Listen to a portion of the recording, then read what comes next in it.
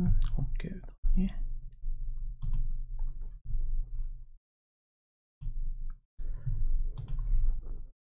皆さんごきげんよう、上川かおるです。2022年2月19日の生放送を行っていきますので、今晩もよろしくお願いします。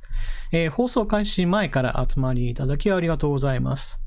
こちらのチャットでは、私の話している内容とは、関係なく皆さん同士での会話っていうのも全く問題ありませんので、どんどん話をして、ファン同士という、私の方から見たら感じなんですけれど、みんな仲良くしてくれたらなと思っております。早速ですが、放送開始前にすでに、スーパーチャット、シュマハさんありがとうございます。一番乗りですよね。はいはい。一番乗りです、スーパーチャット。あゆみさん、おろしたてのパンツと伝染させたという、そんな話でも全然 OK ですよ。チャットの中では基本的に皆さん同士の話をどんどんとしてもらっても、構わないっていう話もしましたが、なので、イメージ的には、チャット部屋に来たみたいな感じでも、全然いいんじゃないかなと思います。シュナウザーさん、スーパーチャットありがとうございます。皆さん、こんばんは、こんばんはですね。さて、今日は、オープニングの動画は特に、今回はなかったんですけれども、ここ最近ずっと同じものを流している関係で、なくてもいいんじゃないっていう声も、時々入るので、全体の評価としてはですね、オープニングがあった方が、初めて見る人にしてみても、こんなルールというか、こんな雰囲気なんだなっていうのが、伝わっていいかなっていうふうには思うので、オープニング動画それ自体を完全になくすわけではなくて、今日は、時々はお休みしてもらおうみたいな感じですね。というわけで、こちらの方。まずは皆さんからの書き込みを事前に募集しておりまして、YouTube のコミュニティ掲示板で皆さんからの投稿を募集しております。こちらの方の書き込みを主には話を進めるその主軸にしていきます。ただしですね、この中の話だけだと、なんというか、じゃあチャットのみんなの話してるの全然拾わないかっていうとそういうわけではなくって、こちらの方のチャットの方でも皆さんの書き込みを私も横目でチラチラと見ながら、なるほど、こういう風に反応するんだっていうのも私も受けて、そこの話を膨らますということもあります。なので、基本的には事前募集の方が圧倒的に話の主題にはなるんですけれども、チャットの方でも質問投げかけてもらっても拾うことがあります。ただし 100% ではありませんので、そこはご了承ください。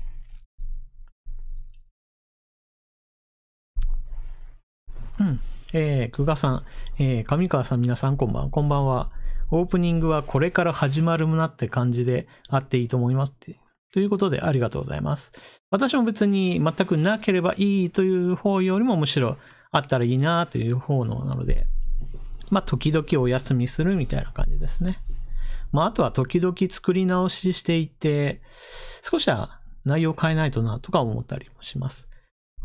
何しろですね、動画のこのオープニングを作った時から時間が経っていることもあって、私もかなり結構ふっくら丸々になってしまったので、なんか今と違うぞ顔がっていうこともちょっと突っ込み入ってしまうのでね。そこら辺も気をつけないとなっていうところですね。はい、というわけで今日の書き込みをまずはざざっと紹介しましょう。まずオリンピックの件と、コミュニティ掲示板の話、それと、現在の皇室制度の話、選抜高校野球、そして国際情勢、そして、気候変動の話、最後にもう一度こちら日本の政治っていうジャンルになりますかね。主にはこの話をしていこうと思います。よいしょ。まずはトップバッターでいくのはいつもの話ですが、評価順と新しい順のこの2つの並べ直しをしてちょっと見ていきます。で、評価順の方が基本的には優先しようかなという考え方でいきます。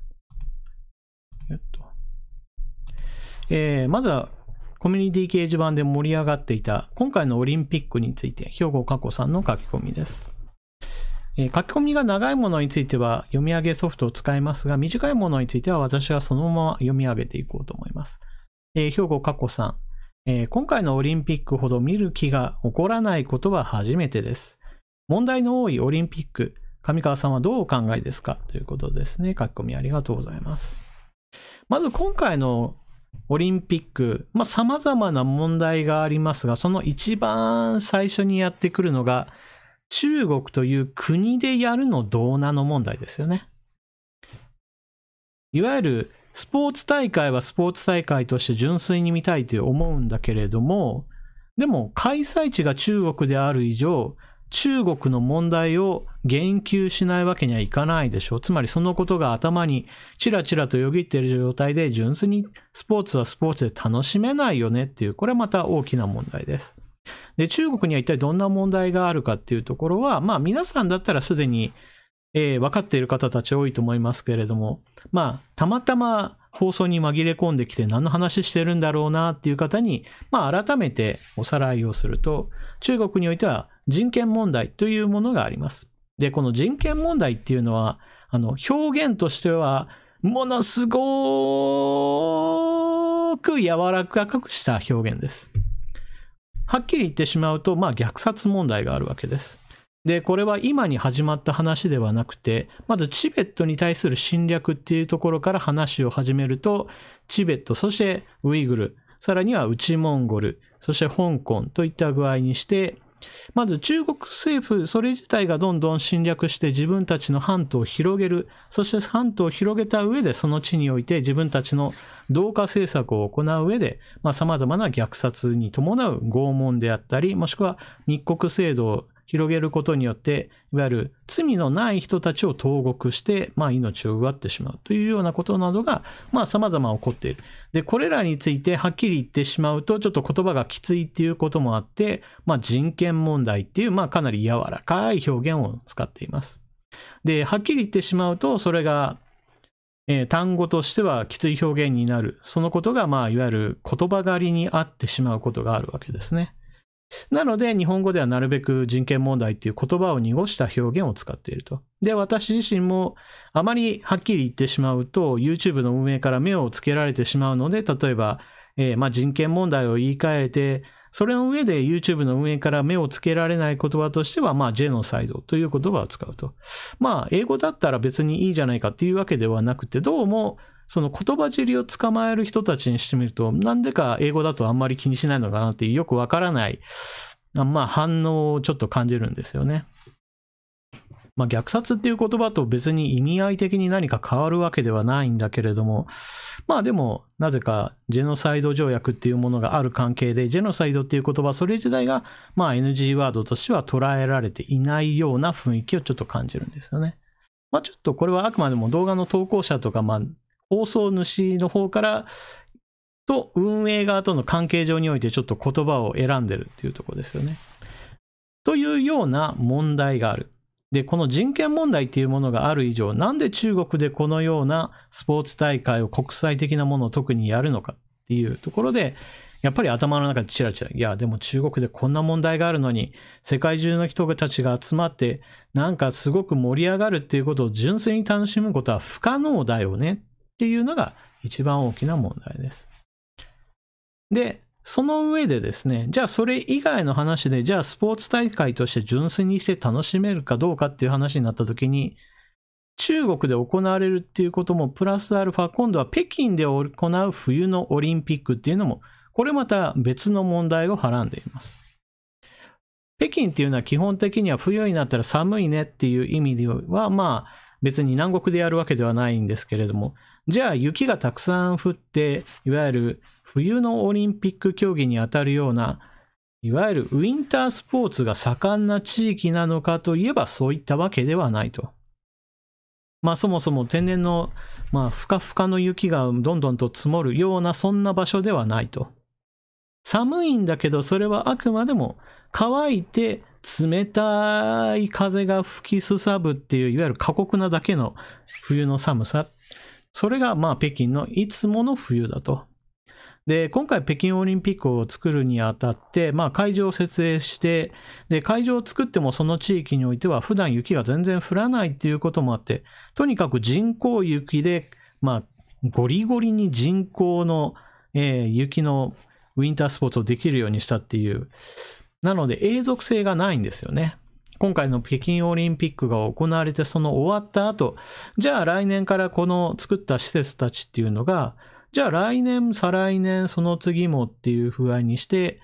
人工雪で雪作ってそこでスポーツするかっていうと全然することはないと。あくまでもオリンピックをする目的のためだけに作られて、この期間が終わったら、はい、もうあとは錆びれていくだけですよという。そこもやっぱり、今の話から言うと、人権問題とは別にですね、環境問題的に言っても反自然行為なわけですよね。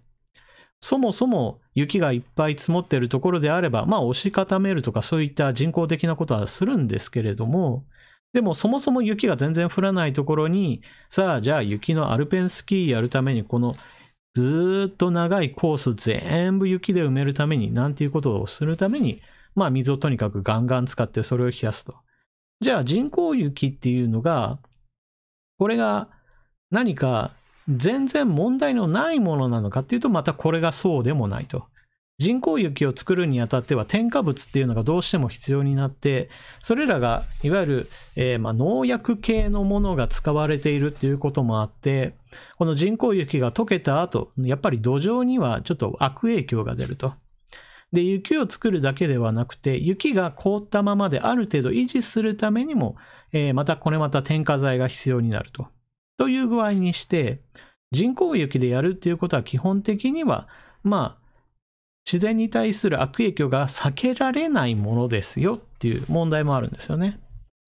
じゃあ、スポーツ選手にとって、じゃあ天然雪と人工雪、これの差を比べた場合において、どちらの方がじゃあスポーツをするのに適しているのかっていう、またここも問題があります。今度は、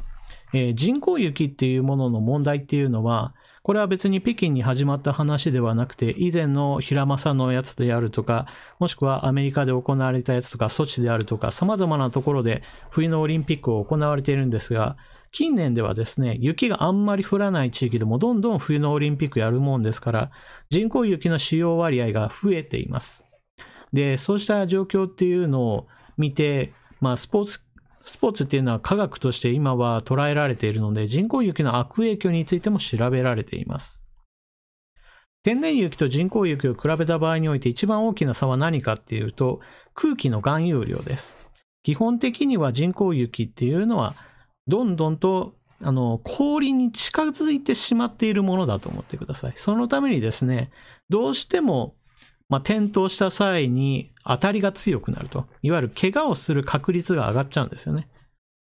別に天然雪だから怪我をしないっていうわけではありません。問題なのは、怪我をする頻度が上がるとか、その重症度合いが上がることがあるっていうことですね。こういった話をすると、いやいや天然雪でも転べば、それは頭を打ったら怪我をするでしょっていうふうに言われるんですけれども、問題なのはそこじゃなくって、パーセンテージとして上がるっていうことですね。様々な理由があって、この中国における北京オリンピックっていうのは、問題まみれだっていう、恐ろしい状態なわけです。だから純粋にしてスポーツとして楽しみ以外のところに問題点がいっぱいあるよっていうところですよね。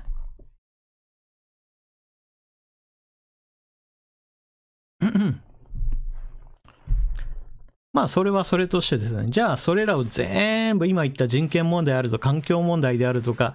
スポーツとしての問題とか、様々ある全部の問題を取っ払っても、さあじゃあ競技だけを見て集中しようってなっても、またここにも問題が起こるわけです。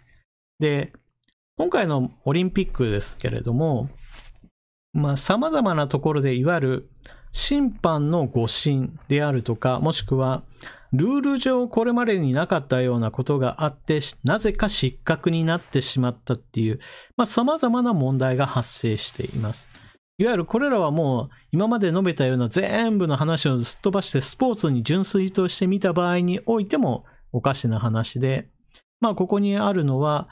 中国でやるんだから中国の選手を優遇してるんじゃないかっていうのをはるかに超えたところで、中国の選手が出ていない競技ですら単純におかしいだろこの運営っていう突っ込まれるところがあるんですよね。そういったわけで、もう問題点を指摘したらもうちょっとキリがないんじゃないかなぐらいのところですよね。カオリンの平さん、中国は卓球だけはうまい。いやー、なかなかこの冬のオリンピックで卓球をやるっていうのもなかなか大津なものですね。まあ、といったわけで、まあ、とにかく問題あり、問題あり、問題ありっていうのをちょっと突っ込み始めたら、ちょっとキリがないなっていうところですけど、まあ、そういった意味では、その問題点を指摘する動画を作るかどうかっていうのは、ちょっと私は、オリンピックが始まる前考えたんですよ。どうしようかなっていうところで。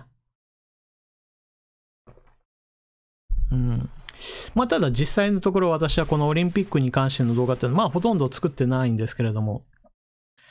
私自身もそういった意味では、問題点しかないやつを指摘するの、なんか選手に対して、なんだろう、気が引けるっていうのは変ですけれども、オリンピックっていう大会そのものを別に私は否定しているわけではないので、中国でやっている、そしてそこで行われている競技運営大会のそっちの運営事情とかおかしいなっていうところなんかここら辺が私の中でもやもやとしているところですね。まあ今にしてみれば別にそういう動画、指摘動画もどんどん作ればよかったのになってはちょっと思うんですけどね。なんかやる前はそのためにはオリンピックがっつり見ないといけないしなっていうのもあって、なんかその子の部分が私の中で引っかかりがありましたね。よいしょ。で、まあ皆さんからの、兵庫加古さんの書き込みに対しては、まあいくつか話入ってますよね。こたつねこさん、韓国でも反中活動で泥沼化です。これもありましたよね。まあ、競技大会として問題がありましたよっていう話もちょっと最後にしたんですけれども、この人と人とがぶつかるっていう場面が、まあどうしても発生する競技がいっぱいあるんですね。その中においても韓国の選手たちが、あれこれおかしいだろうがっていうツッコミを入れる場面っていうのがたくさんあったっていうのもあるし、あとは開会式の時においてですね、韓国のいわゆる民族衣装的なものをなぜか中国のこの北京オリンピックの中で着ている人が出てきて、おいおいこれは文化盗用じゃねえかっていうところで、韓国で湧き上がったっていうそういった問題なんかもあります。まあこれらについてはまあはっきり言って中国から見たら騒ぐんじゃねえぐらいな感じで思ってるんでしょうけれども、韓国側としてはまあいつものことというふうにもちょっと思うので、別に中国だから怒っているってわけではないし、どこでやってもおそらく韓国はこんな風に、いやおかしいだろう運動を起こすんだろうなっていうとこですよね。桜島俊さん、オリンピックを開催する資格がない国で開催してしまった。そもそも IOC の委員たちが中国ビジネスで大儲けしている。汚れたオリンピックの犠牲者は選手たちですね。ということで。まあ、このあたりの話っていうのは、オリンピックをじゃあ誘致しましょうねってなった瞬間に、どこの国に決めようかっていう選考委員の人たちに対して、まあ、ものすごい積極的な、まあ、接待付けが行われるというところから、これらの人たちがもうガッポガッポと私服を食わしてんじゃねっていうツッコミは、まあ、常に入るところですよね。で、その上で、まあ、実際の競技の時も、まあ、いわゆる審判の人たちの中でも、ちゃんと公平にやってるんですかっていうツッコミが入るっていうところですよね。まあ、だから二重の意味で大会の上層部もそうだし、大会の運営の現場のレベルにおいても、いわゆる問題がありますよっていう、本当にどこまで行っても問題しかないぞみたいな、なかなか清々しい場面っていうのがない、まあそんなオリンピックですよね。よいしょ。カオリンの部屋さんは、この件、羽生さんが中国でも韓国でも人気というのがすごいですね。彼が日本の総理大臣になったら変わるかもということで、まあさすがに政治的な、考えは今まで表明したことがないので、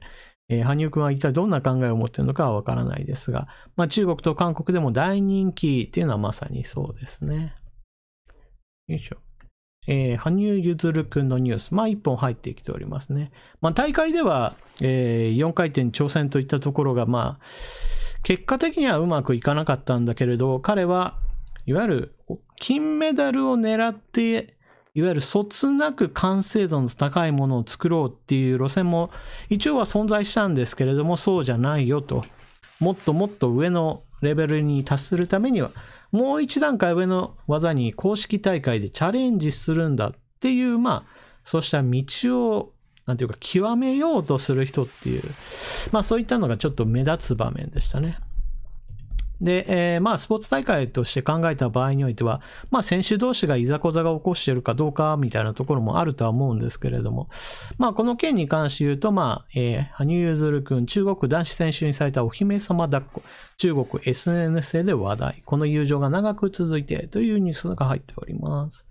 よいしょ。こちらは、中国選手に、お姫様抱っこされる羽生結弦くんの、写真というね、なかなか珍しい姿だなと。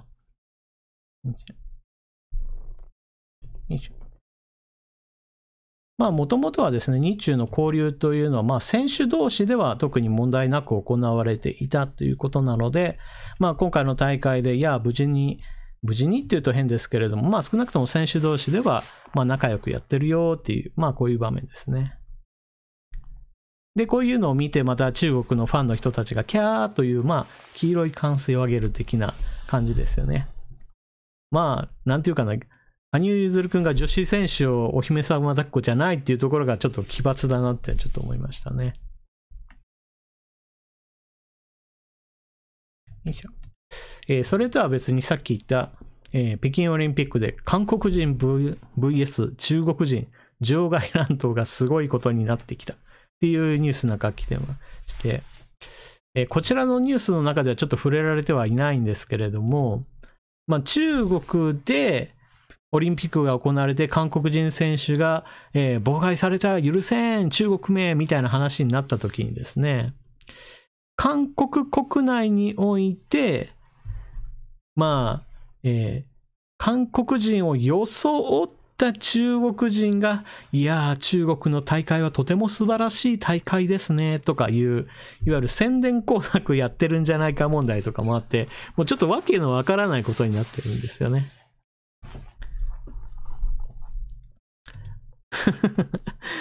あゆみさん、不女子的に OK。妄想がはかどるっていう意味では OK かもしれないですね。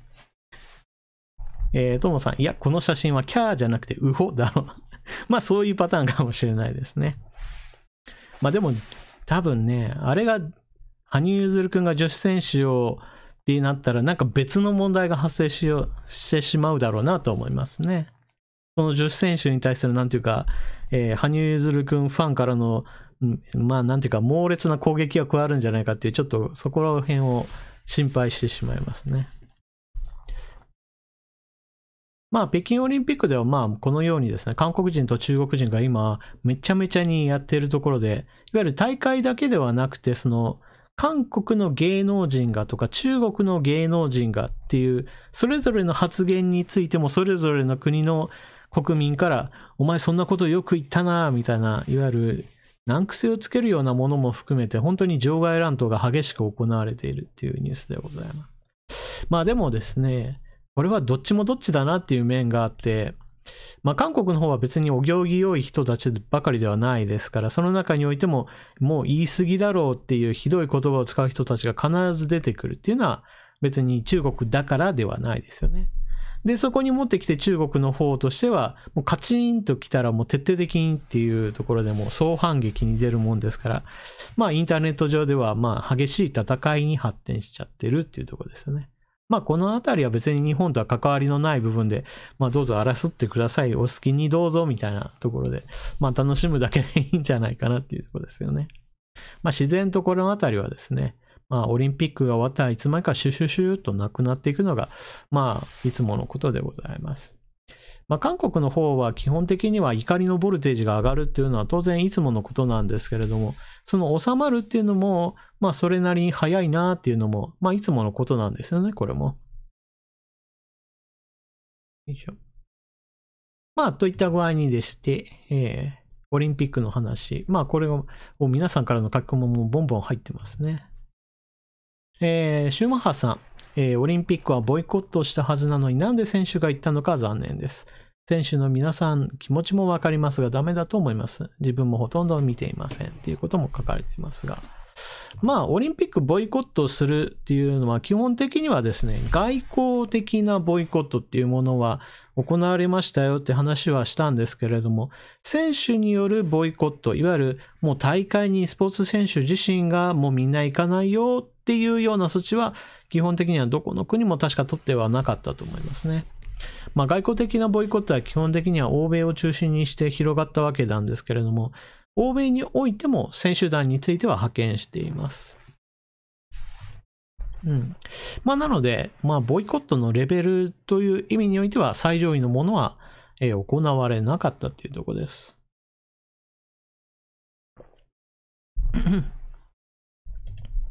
キャットウェルカミングさんはこの件で、選手の方々の個人情報があちら側に漏洩していないことを祈りますということですね。このあたりですね、問題となっているのが、中国の会場ではですね、バブル方式といって、大会会場と宿泊施設っていうのも、ある程度往復するような行動以外、例えば、北京の街に繰り出して買い物をしようであるとか、観光しようみたいなことは基本的にはできないと。ただし、このバブルの中においては、基本的には中国国内でサービスが許可されていない、いわゆるインターネットサービス、ツイッターであるとか、インスタグラムであるとか、いわゆる Google とか、アメリカ系のネットサービスについても普通に使うことができるということが言われています。ただしですね、中国国内でインターネットにつなぐ以上はですね、そのサーバーというのはどうしても中国が抑えている関係で、その通信について傍受している危険性があるということで、このあたり、中国のこの大会会場に入った人たちは、どんな、やり取りをしているかっていうについては、十分に注意してくださいよねっていうことが言われています。プラスアルファ、もう完全に中身については傍受される危険性があるので、スマートフォンは今大会この時だけに使う、いわゆる一時的なスマートフォンに切り替えて、大会が終わったらもう解約する。もうその時だけの最小限の連絡だけに留める。みたいな使い方をしてくださいよねっていうことが、各国行われています。日本においても、残念ながらこのあたりは任意だそうでございまして、いわゆる強制的にスマートフォンをこの時だけの、レンタル携帯に切り替えるんではなくて、推奨するっていうことで、ある程度自分で守ってくださいねということになっております。このあたりは、なんていうかな、国によってどこまで危険視するか警戒するかっていうのはレベルが違っているので、どうせだったら日本だったらそのぐらいのお金は用意して、レンタル携帯というか、一時的にものだけですよっていう形でみんなに回してあげてもよかったんじゃないかなと思うんですけどね。必要なお金っていう意味においては全然問題ないお金の支出だと思いますね。税金の使われ方っていうのはいろいろな観点があるんですけれども、少なくとも選手たちを守るという意味合いで言うと、誰と誰がつながっていて、どんな話をしていてっていうのを、見られるような、そんな気持ち悪さを、選手の人たちに余計なことを考えないでいいようにするっていう意味では、これは必要な支出に含まれるんじゃないかなとは思うんですけどね。それでは次行きましょうかね。パープルさん、自分もニュースで流れていたらチラ見するだけで競技の放送は全く見ていません。YouTube ではたくさんの疑惑判定などやっぱりねという情報を見ます。そうなんですね。このあたりは本当ね、おかしいでしょうっていうところはもう何度となく入る話でしょうね。様々な競技で。こたつねこさん、IOC のバッハ会長は今になってワリエワ選手のコーチ陣を非難。何を今更っていう感じなんです。このあたりもやっぱりロシアっていうのはっていうふうには思いますよね。国家ぐるみでそもそもバレないようにっていう形で、みんなで組織だって、ドーピングをしていたわけですけれども、それがバレて、国家としておいおいこんな状態でロシアっていう国名を背負ってオリンピック参加ダメだろうっていうところから現在では国名ではなくて ROC っていうことになってるんですけど、それでもなおやっぱりこういったドーピングが見つかるっていうことはまだまだ名残としてお薬使ってるんですねっていうことはちょっと感じますよね。だからですね、今回はのワリエワ選手の場合だと実際の競技においてはミスが最後に出て、4位に終わったんですけれども、そもそも大会に出場させて、そして得点が出る時点でおかしいんですよと。ドーピング問題があるんであれば、やはり何と言っても、いや、そもそも出られませんですよっていう、そこは原則として守るべきだったと思いますね。で、なんか旗色が悪くなってバッハ会長今になって、このコーチの方がなんか愛情がないみたいなことを言い出して、おいおい何乗っかってるんだよみたいな感じで、ちょっとね、このあたりはずさんなやり方だなというところですよね。最後の最後だけ、みんなの世論側に立とうとしても、ちょっとね、これは都合が良すぎるでしょうっていうところですね。おもちパンダさん、おじいちゃんの薬は飲まないな、間違わないよね。そうなんですよね。おかしな話をしてるなっていう。過去に似たような話があって、そうした、自分が飲んだんじゃない他の人が飲んだやつと同じコップもしくは、同じ容器、そういったものを使ったことによって間接的に自分の体にも入ったんだっていう主張を行った人がいて、それが過去に認められたことがあるっていうのが一つあるんだそうですね。過去に前例があるから今回も同じようなお話をして、言い逃れをしたっていうところで、実際問題わざわざそんな、なんていうかな、おじいちゃんの薬を、何かの、ガラスコップみたいなもので同じようにして飲んだからって子供がそれを口にするなんてちょっと無理があるでしょうっていうところですよね。実際問題、その情報を追ったニュースの中には、そもそもこのおじいちゃん本当にその薬飲んでたのかどうか怪しいぞっていうものも出てるんですよね。そうなると話は全く別で、そもそもそのおじいちゃんが飲んでいない可能性のあるものをなんでおじいちゃんが飲んだことにしたんだっていう話へとつながって、やっぱり完全な黒じゃないか。これは間違っている言い訳をしているだけにっていう話へとつながってくるんですよね。で、このことを別に選手自身が考えたとはとても考えられなくって、やっぱり大人の人たちがこの選手を伸ばすためにはある程度使おうって、そういった判断があるんだと思いますね。じゃあ選手がかわいそうじゃないかではなくって、そんなことをしている環境があるからダメなんですよっていう形で残念ながらその選手も含めて競技に参加させないっていうのが、ドーピングをやめさせるための手なんですよね。といった具合にして、ロシアにも問題大ありですよっていう話ですよね。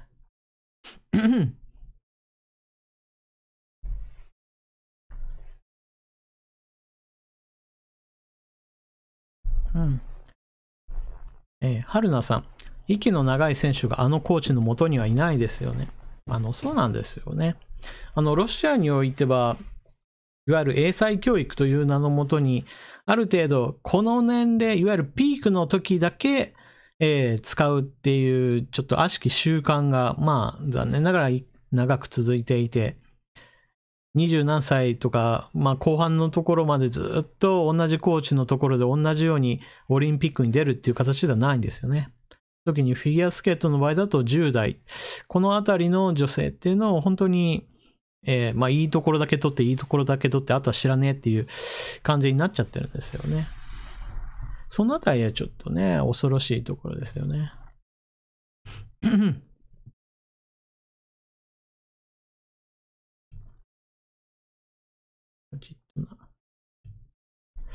といったところで、オリンピックは本当に、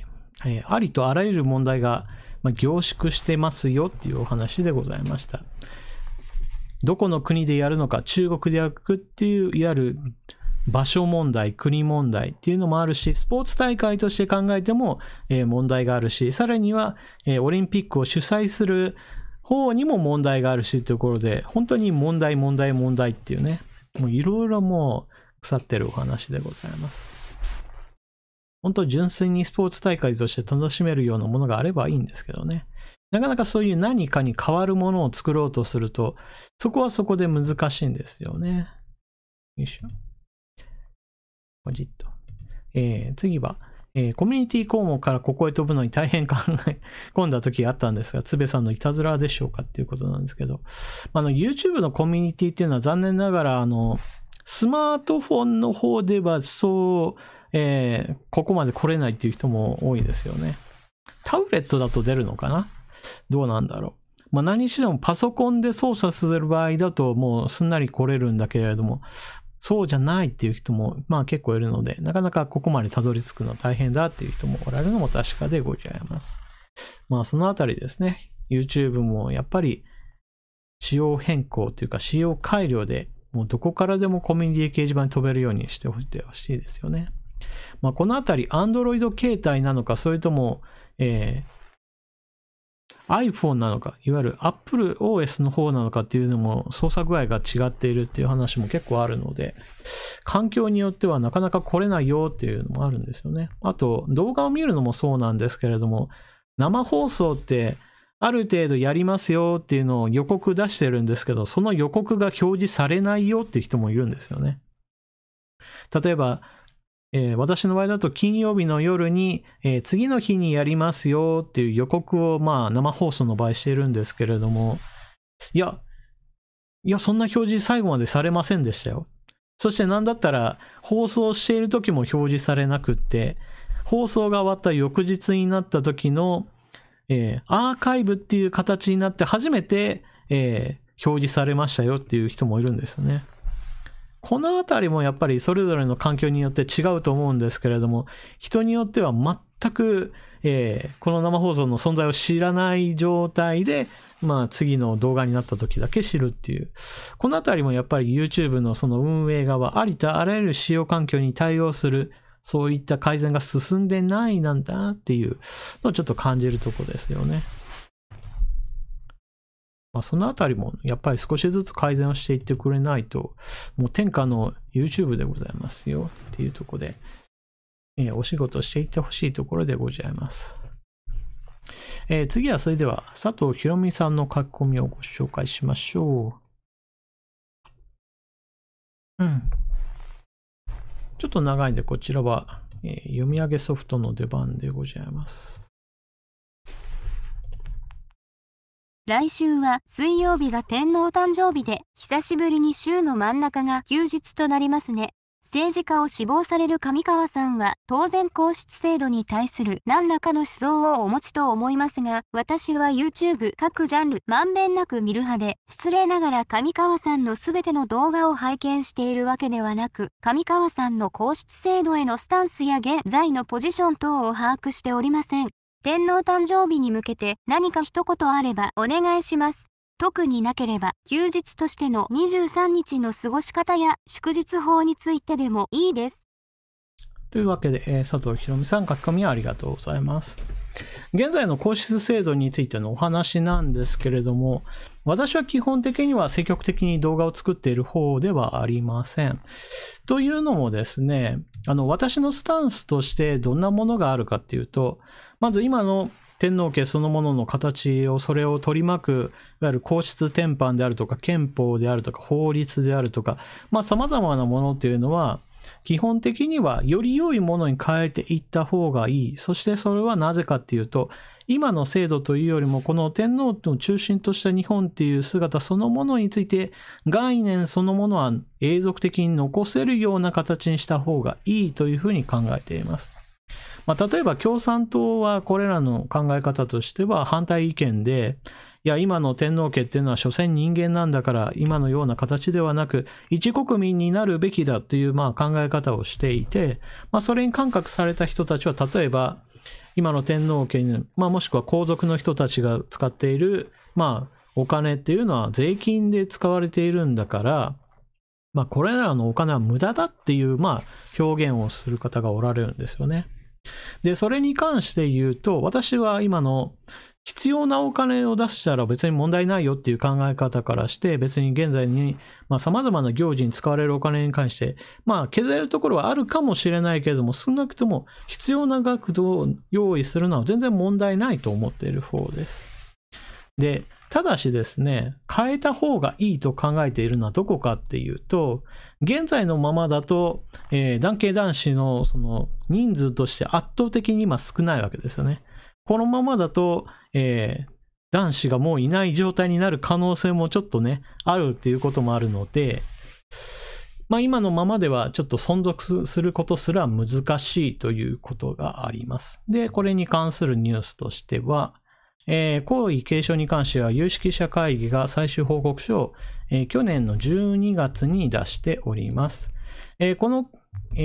有識者会議が一体どのような、まあ、今後の展開としてこうした方がいいんじゃないっていう、まあ、案を2つ出しております。よいしょ。まず1つ目の案が、女性皇族が結婚後も皇室に残る案と、旧皇族の男系男子を養子に迎える案の2つが盛り込まれましたということで、まあこのままだとちょっと問題があるから直しましょうっていうところで2つの案が出てきたと。で、私が推しているのはこの2つ目の案の方で、旧皇族の男系男子を養子に迎える案という方ですね。こちらはですね、基本的に私は大賛成で、まあそもそもですね、この血統の話をしている以上は、今、皇室のその枠っていうのをはめて、ある程度人数が絞られているわけですけれども、別にその外にだって血を受け継いでいる人たちっていうのはいるわけです。ただし、それらの人たちについては今はその皇族という枠がはめられていない関係で、まあ、皇位継承権が存在しないということなので、まあ、それであれば、血統を考えれば、養子に迎えた上で、その中から子供ができたら、その時に改めて皇位継承権を付与する形にすれば、今よりもずっと、まあ、この制度というか、まあ、この体制っていうと変だな。なんで、まあ、天皇家っていうものそのものが、続いていくことに、まあ、非常に、まあ、有力な方向になるんじゃないかなと思いますね。よいしょ。で、まあ、それを考えた場合において、旧皇族の人たちが戻ってくるときにどんな家があるのかなっていうのも、これはまあ週刊誌報道とかが多いんですけれども、こんな家がありますよ、そして男系男子の人もいますよっていうことが、まあいくつかも報じられています。このあたりは残念ながら新聞報道では非常に少ないんですけれども、新聞報道されるのは基本的にはものすごいざっくりとした、旧皇族の方たちの中には、旧皇族の方たちの中には今でも男系男子の方がまあ十数名ぐらいいるんじゃないかみたいなその程度しかまあちょっと書いてないんですね。週刊誌の方だとむしろそこをさらに突っ込んでこんな家がありますよみたいなまあそんな話なんかもされていまして、まあこの中では皇籍復帰の再筆頭として茅家というものがありますよという話がされています。まあ、この中においても男系男子の方がいますよっていう話がどんどんと書いてあるので、少なくともですね、今のように、もしも今の悠仁様が子供を作らなかったら大変なことになるぞとか、まあそういう心配をしなくていいように、まあある程度男系男子の人が今いるんだから、この人たちを養子に迎えて、その人がまた結婚して子供を産んで、男の子を産んでっていう風な、ちょっと時間を考えれば、まあ、養子に迎えたっていうのはちょっとね、今急いで言った方がいいんじゃないかなと思ってます。で、この話のちょっとポイントとしては、皇籍復帰しましたよ、イコール、皇位継承権を与えるではないっていうふうに私は考えています。というのも、なんだかんだ言って生まれた段階においてこの皇室の一員ですよっていうところからスタートした人に私は皇位継承権を与えるべきだというふうには考えているので、今男系男子ですよって言われても、その人を養子に迎えても、その人には皇位継承権はちょっとつけない方がいいんじゃないかなと思ってます。養子に迎えました。この人男系男子で間違いありません。だけど、皇位継承権が発生するのはその人が結婚して男の子が生まれた時につけましょうねっていうのが一番なんていうかな、反対意見の出にくいんじゃないかなと思ってますね。で、なんでそんな風に言うかっていうと、いや、これまで、育ってきた環境っていうのが、例えばサラリーマンとしてずっと育ってきた人に皇位継承権を与えるっていうのはおかしいでしょっていうのがあるので、まあ確かにそれもそうだなと私も思うので、戻ってきた上で、まあ子供が生まれた時に改めてつければいいんじゃないっていうのが、おそらく反対意見が少ないんじゃないかなと思いますね。まあ緊急措置として、まあ皇位継承権をつけることがあるかもしれませんが、まあそれはとても不幸な何かが事件が起こった時だけでいいだろうという考え方ですね。で、なんでこんな風にして、まあ、天皇家っていうのが続いていくことを、まあ基本的に私は OK と思っているかっていうと、まあそもそも論で言うと今西暦、まあ2000年代なわけですけれども、いわゆる後期何年っていう考え方っていうのもあって、まあそれだとやはりまあ2000年プラスアルファっていうところもあるんですよね。じゃあこの日本の文明であるとか日本の国であるとか日本のそうした日本人というまあ概念っていうのがどれだけ存続していくかっていうことを考えたときにですね、まあ将来的に私は科学技術っていうのは発展していくっていう考え方をしているので、もしかしたら、生まれた時にはもう宇宙ですよ。生まれたところが宇宙でプラスアルファ、育ったところも宇宙で、そして死んでいく時も宇宙ですっていう、まあそうした日本人が生まれてくる可能性っていうのも当然未来においては想定しなければならないと思っています。現在では日本っていうのはあくまでも日本列島っていわゆる土地、地球という場所っていうものを考えるわけですけれども、別に地球外で生まれた人も日本人っていうことを一つアイデンティティとしてまあ確立するためにこの日本文化のその根本にあるものとしてやはり天皇家っていうのがあった方が私は断然いいと思っています。そういったものがない状態っていうのはどういうことになるかっていうと、やはり国家の枠組みではなくて、どちらかというと宗教という枠組みがより強くなってしまうんじゃないかなっていう懸念があると。まあ、現在のように土地というものを一つ、まあ、ホームグラウンド、故郷であるとか、心の拠り所として考えた場合において、今だとアメリカに生まれたらアメリカ人的なそうしたいわゆる愛国心っていうのを育む場所思想っていうのがあるわけなんですけれども、じゃあ宇宙に行った時にその土地思想っていうのがなくなった時に、宗教っていうものが一つ力を持ちすぎた時には、ちょっとね、それを原因として、まあ宗教戦争的なものを考えなければならないっていうところもあって、まあそういったものをある程度抑制するために日本人は日本人として何を心の拠り所にしようかってなった時に一つ文明の根本には天皇家というものがあった方がいいというふうに私は考えています。まあなので目先の話として私たちはどうしても考えがちなわけなんですけれども、まあ100年、500年、1000年先っていうのを考えた場合においては、そうした日本の文明のその根拠というか根本の部分にある程度がっちりと、みんながそうだねと納得できるものとか、そういう共通概念になるようなものを持っていた方がいいと思いますね。まあというお話で、まあそういった理由もあって私は基本的には現在の天皇家っていうものも大事だと思うし、その話とまあその体制そのものがある程度続いていければなというふうには思いますね。よいしょ。まあそういった意味で言うと現在の小朝天皇っていうのは私はまあなんていうかな、長く続く上では非常に大事なまあいい案だと思います。これはなんていうかな、ちょっと言い方は悪いですけれども、どの天皇によって例えばですね、天皇神制っていうものがあって、天皇が直に政治権力を握って、そして政治を執り行って、そして軍権を握って兵を率いた時代っていうのもあるわけです。ただしそういった場合において何が起こるかっていうと、残念ながらですね、為政者としての能力が高いか低いか問題っていうのは個人の問題になるので、残念ながらそのような時にはですね、兵を指揮する能力が低いであるとか、政治統治者としての能力が低いということも当然起こりうるわけです。そういったことを、なると、残念ながら国民の心が離れやすくなってしまうので、なるべく政治権力には携わらせない方が、このみんなの気持ちを、なんていうかな、共通認識として持ちやすいんじゃないかなと。だからね、ここ最近で言うと、まあ昭和、平成、そして令和と来てきたわけですけど、ここ最近で言うと、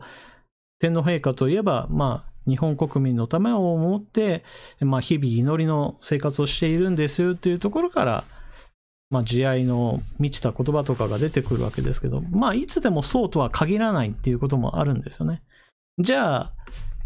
何か乱暴者な人が出てきたりとか、ものすごい常識外れな人が育ってしまったとか、まあそういったことも人間であるから以上絶対にないとは言えないわけです。じゃあそうなったからといって、じゃあもう天皇家なんてなけばいいなみたいな話にはならないようにするためにも、まあある程度のその線引きをして、まあみんなのところと同じ生活ではないんですよっていうのを守る必要があるんじゃないかなと思いますね。まあちょっと話はそれてしまいましたが、まあ、よいしょ。まあ佐藤博之さんの書かれているような現在のまあ、天皇家の姿についてどう思われるかっていう話で言うと、私はこの先500年でも1000年でも続いていってほしいなと思っていて、それはなぜかって言われると、いずれ人類っていうのはこの地球っていうものだけにとどまらない可能性が非常に高いので、そうなった時に一つ人々の心、日本の文明のその拠り所となる根本のところには、やはりみんなが共通認識として、天皇家っていうものがあって、私たちの日本の文明っていうの、その礎となっている人たちっていうのがいるんだよっていうのを一つの、アイデンティティの拠り所として、天皇家っていうのが続いていくことが、日本の文明の、長引くっていうと変だな。永続的に続いていく一つの要因になるんじゃないかなと思いますね。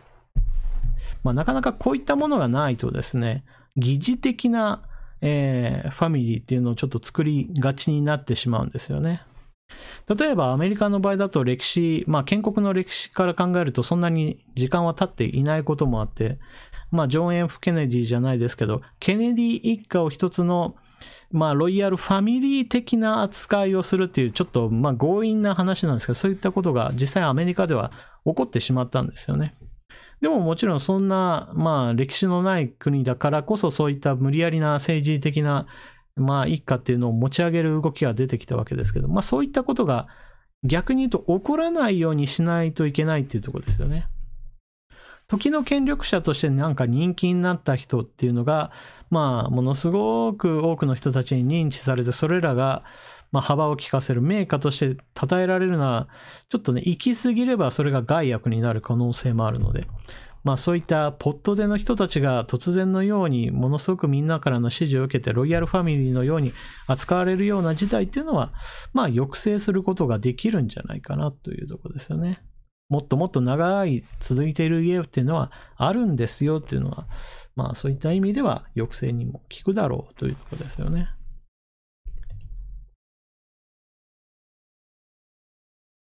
こっちと。UJ さん、人間が果たして宇宙移民するだろうかっていうことなんですけれども、これはですね、別に今からするっていう話ではありません。私の言ってるのはあくまでも、100年先、500年先、1000年先っていうことを考えた場合において、人類が宇宙だけに、地球だけにとどまるわけではないだろうっていう考え方をしている。で、この背景としてあるのは基本的に人類が続いていく上では、科学技術は発展していくだろうという前提に、考えた場合です。例えば文明が崩壊した場合においてはそもそも宇宙に出ることができなくなるので、別に宇宙にいる人のことなので考える必要はなくなるんですけど、そうなった未来っていうのはおそらくはちょっとね、文明の崩壊した後っていうのは今よりもきっと住みづらいなとは思いますけどね。文明が崩壊する理由っていうのはいろいろあるわけなんですけども、例えば太陽の活動がものすごくっていうと人類基準で考えるとっていうところですね。宇宙の規模から考えると、例えば太陽にしてみればちょっと昼寝をしたぐらいなっていう感じでもものすごく地球に対しては影響があると。太陽の活動がものすごく人類にとっては細ってしまって、地球に氷河期がやってきてしまいましたっていうこともあるわけですよね。もうそうなったら宇宙移民なんて考える余裕なんか人類には全くなくなってしまうわけです。逆にですね、太陽の活動がやたらとめったら活発になってもう地球が火だるま状態になったとか、そういう人類滅亡パターンとかもありますんでね。そんなことが1000年っていう単位ではちょっと起こりづらいんですけれど、そういったことも起こりうるっていうところですよね。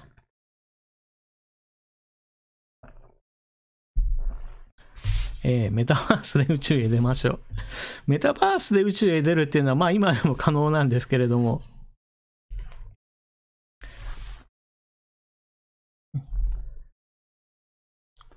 ともさん、銀河英雄伝ってあんなに科学が発展してるのにやたら人が死ぬよね。まあそこはスペースオペラでございますのでそこは勘弁していただきたいということですよね。おそらく科学がものすごく発展したら別に人間同士が争うっていうことは直接的にはないんじゃないかなと思っていて、まあ、例えば機械操作っていうことを考えた場合においては AI がめちゃくちゃ発達するだろうって考えたら、宇宙空間においては別に人間の乗る船なんて必要ないと思うんですよね。まあ現地でまあ指令を出す人一人プラスまあ AI 操作する戦艦だけでまあ艦隊が組めるだろうと思うので、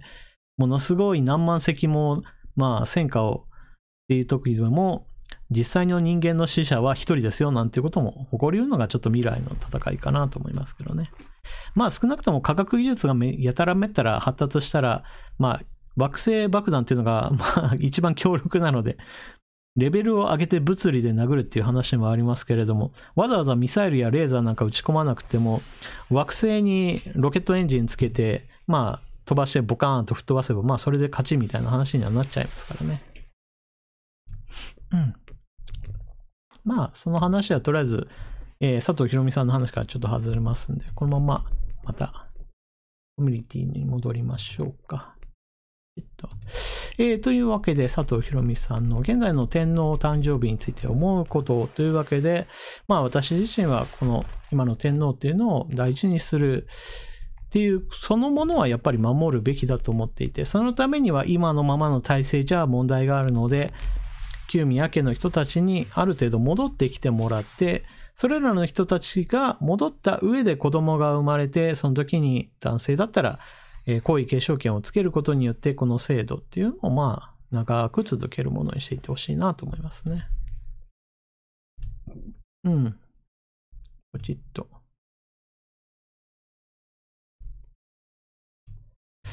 こたつねこさん。上川さん、こんにちは。ちょっと長いですね。こちらの方は読み上げソフトを使いましょう。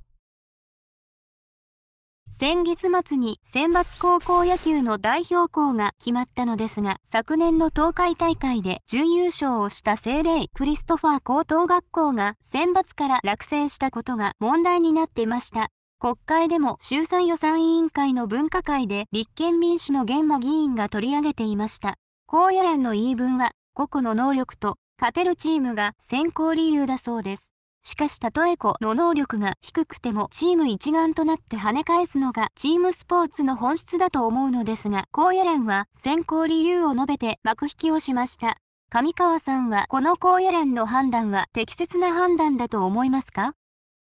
というわけで、こたつねこさんの高校野球についての話題でございました。AGT さんがそれに対して、朝日新聞と毎日新聞が高校野球を、主催側していますから、お里が知れますということを書かれております。まず、この件についての記事はどこだったかな？ちょっと待ってね。どこだあった。はいはい。兵庫かこさん、スーパーチャットありがとうございます。うん。まず、この件についてなんですけれども、よいしょ。まあ、そもそも論としてですね、1月28日に発表された第94回選抜高校野球大会の出場校をめぐり、一騒動がありましたよと。で、昨年秋の東海大会準優勝の聖霊クリストファー、静岡県の高校が落選し、同大会4強の大垣日大岐阜が選出されたことが大きな反響を呼んでいますと。で、こちらの方は、この問題となっているというのは変か、話題の中心となっているこの聖霊クリストファーっていう高校は、まずそもそも、決勝戦までは出ましたよと。で、決勝戦には敗れたんだけれども、少なくとも、優勝校と非常にいい戦いをしていたので、当然のように、優勝した学校とともに、選抜に呼ばれるだろうというふうに見られていたと。ところが、落選して、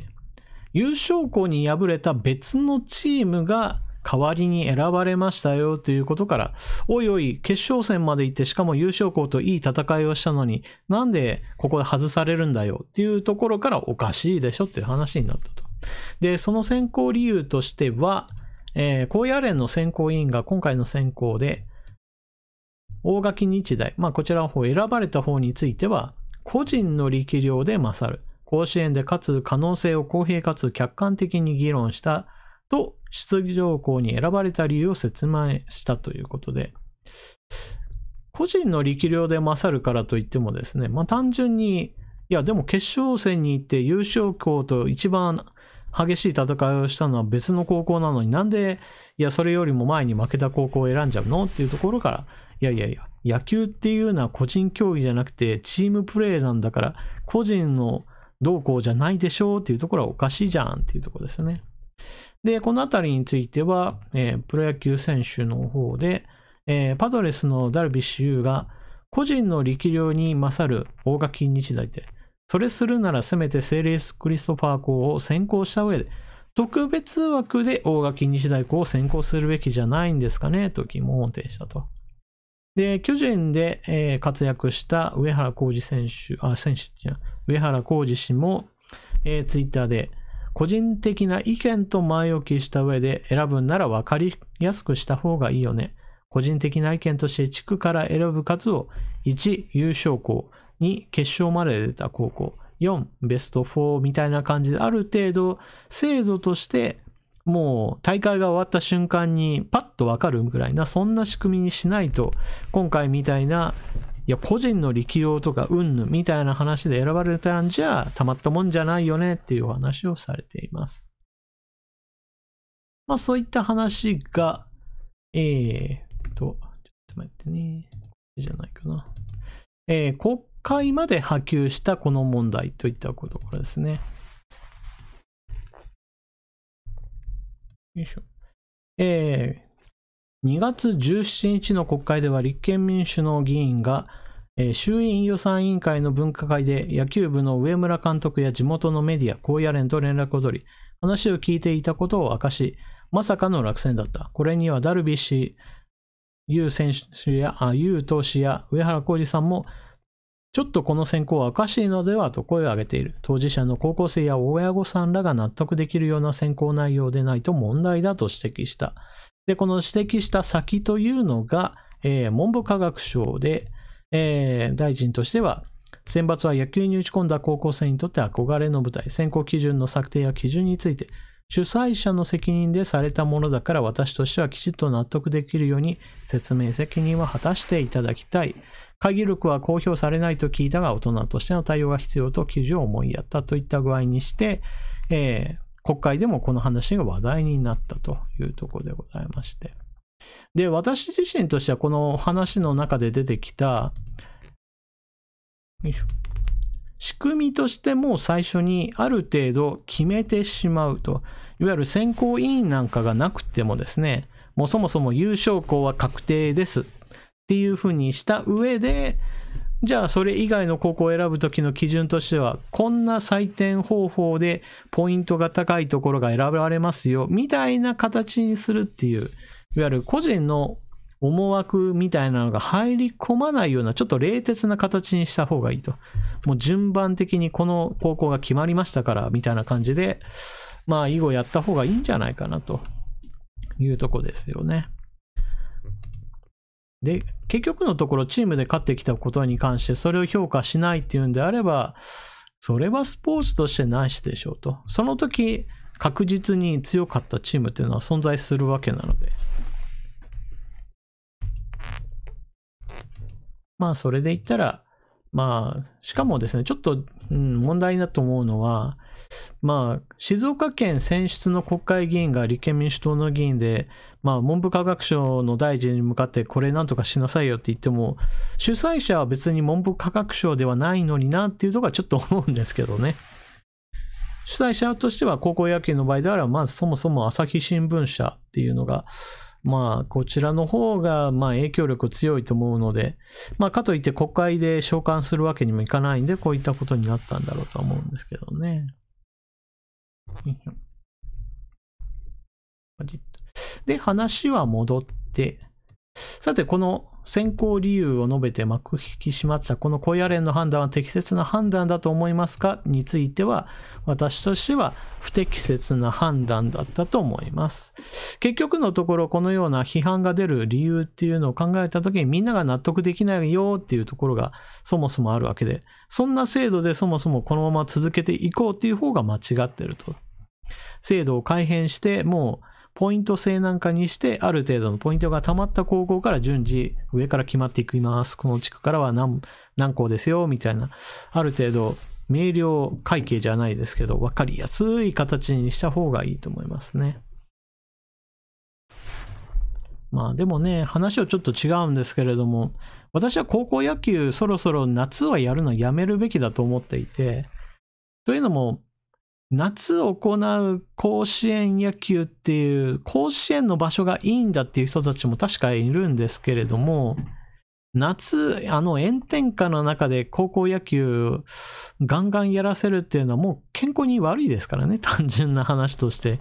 もうせめて甲子園球場に屋根張って冷房効かせるぐらいのことをやった方がまあいいと思うんですけどね。で、そんな金ねえわっていうんだったら、もうそれだったらドーム球場でやってくださいとか思うんですけども。で、ドーム球場でやってくださいっていう話をすると、今度は、いやいや、甲子園じゃなきゃ嫌だっていう声もあるんですよ、みたいな話もされて、どうなんだろうな。それ子供たちのことを考えてないでしょっては思うんですけどね。結局のところ、甲子園っていう場所というよりも、いわゆるその高校野球の頂点を決めますよっていうのがある意味夏の大会の醍醐味であるわけなので、場所にそこまでこだわる必要ないでしょうっていうところですよね。M マットさんスーパーチャットありがとうございます。全然関係なくてごめんねっていうことなんですけど、別にスーパーチャットにはもうそれは問題ないですよ。話題から離れても。テンセントと連携したニコ生プレミアムを解約してスッキリ。YouTube の話ですらないっていうのがなかなか面白いところですよね。まあそんな感じでも全然 OK でございます。ねえ、甲子園っていう場所にこだわるんであれば、やっぱりドーム球場に改造するのか、それとも、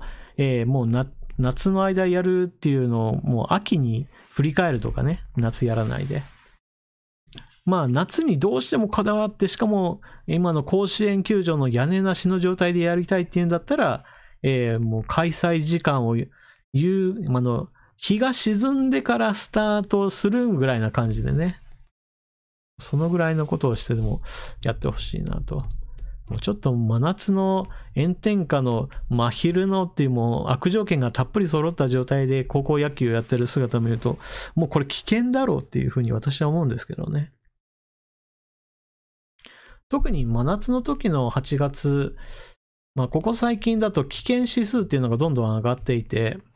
子供たちにとってはもうスポーツするどころか、もう外出するのも一般人にしても危険な日っていうのが存在するんですよね。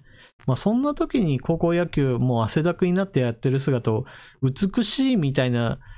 そんな表現で中継してるのは私はちょっと間違ってるなと思うんですけどね。もうこういった時においてはスポーツどころかなるべくだったら、暑い屋外を避けて屋内にいましょうねぐらいな、そんなことをニュースで言わないといけないような、そういった日がちょくちょく出ているっていうこと、この現実をむしろ受け入れるべきだと思いますけどね。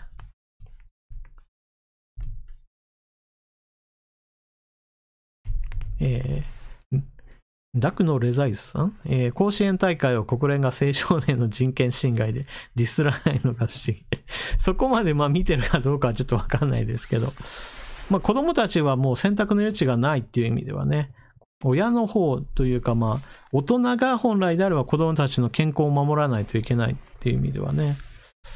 そういうふうに非難されたとしても仕方ないところがありますよね。地方大会でもそうなんですけれども、もう真夏には私はもう屋外でのスポーツは本当控えてほしいなっていうふうに思いますね。別に高校野球だけじゃないんですけどね、夏休みも大会が目白押しになるんですけどもうこれ絶対もう子供たちにとっては辛いだろう。もちろん大人もやってるんですけれども、大人だってね、プロスポーツだったら夜やる方がいいのにっていう。このあたりは現在の気候変動っていうのもある程度考慮に入れてほしいもんでございます。下流再生さん。甲子園は天然芝だからドームにしないらしい。そうですね。基本的には、甲子園は、阪神園芸が管理しているところだったと思うんですけれども、天然芝っていうものを維持しようと思ったら、ある程度の日光っていうものどうしても必要になるので、ドーム球場にすると天然芝にっていうところになるでしょうね。でもそういったことも考えても私は、天然芝と人工芝を比較した場合においては、人工芝の方が怪我する確率も高いっていうこともあって、必ずしも、スポーツする上では良いわけではないんですけれども、でも直接的に太陽光にギランギランに浴びる方がちょっと厳しいなっていうところはちょっと思いますよね。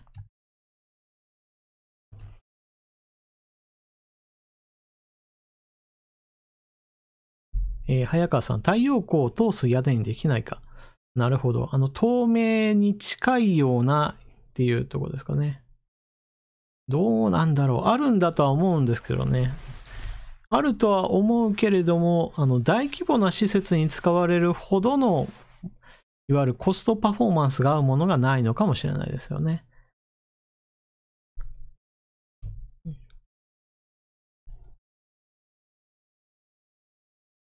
な。よいしょ。よいしょ。それでは次行きましょう。シューマッハさん。皆さん、こんばんは。上川さん、皆さん、こんばんはですね。はい。こんばんは。G7 など世界の首相や大統領は緻密な戦略家であり、一時は EU の結束の弱さと言われましたが、動き始めたように感じます。岸田首相の会見、その言葉には何もありません。事務方の棒読み、その目は上の空。ウクライナ問題は明日の日本になりそうで心配です。ということで。こちらは日本の心配とともに、世界の動きについてのお話で、このシュマッハさんの書き込みをちょっと、きっかけにして、ウクライナ問題について少し取り上げていこうかなと思います。シュマッハさんの書き込みに対しては、こたつねこさんから、岸田首相の危機管理能力なさには呆れてます。即刻にも首相退陣要求したいです。兵庫かこさん、早く岸田首相には辞めてもらいたいですが、どうにかならないかなとの思いでいっぱいです。ということでございますね。よいしょ。まずこれに関連するニュース見ていきましょう。今日2月19日の夕方のニュースでございます。毎日新聞と、時事通信。時事通信はちょっと昨日の夕方のニュースなんですけれども、どちらも最新の世論調査というものを行っております。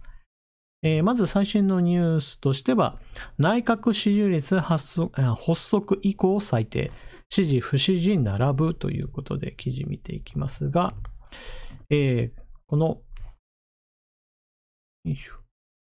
どこから見ればいいかな。ちょっとここ途切れてるな。今、不支持46と支持 45% ということで、まさに拮抗しているっていうところになってますよね。これまでは基本的には支持率が高いっていう状態がどんどんと下がっていますよというニュースでございます。こちらは毎日新聞で、時事通信の方では、よいしょ、ポチ。よいしょ。はい、こちらの方ですね。こちらは安倍内閣、菅内閣、岸田内閣っていう、ちょっと長期的な目線で、支持、不支持というものをグラフにしております。基本的には支持率が、ちょっと前が一番最高潮で、そこからは下がりましたよというのがこちら、時事通信の方の世論調査にございます。よいしょ。どちらもそうなんですけれども、ここ最近、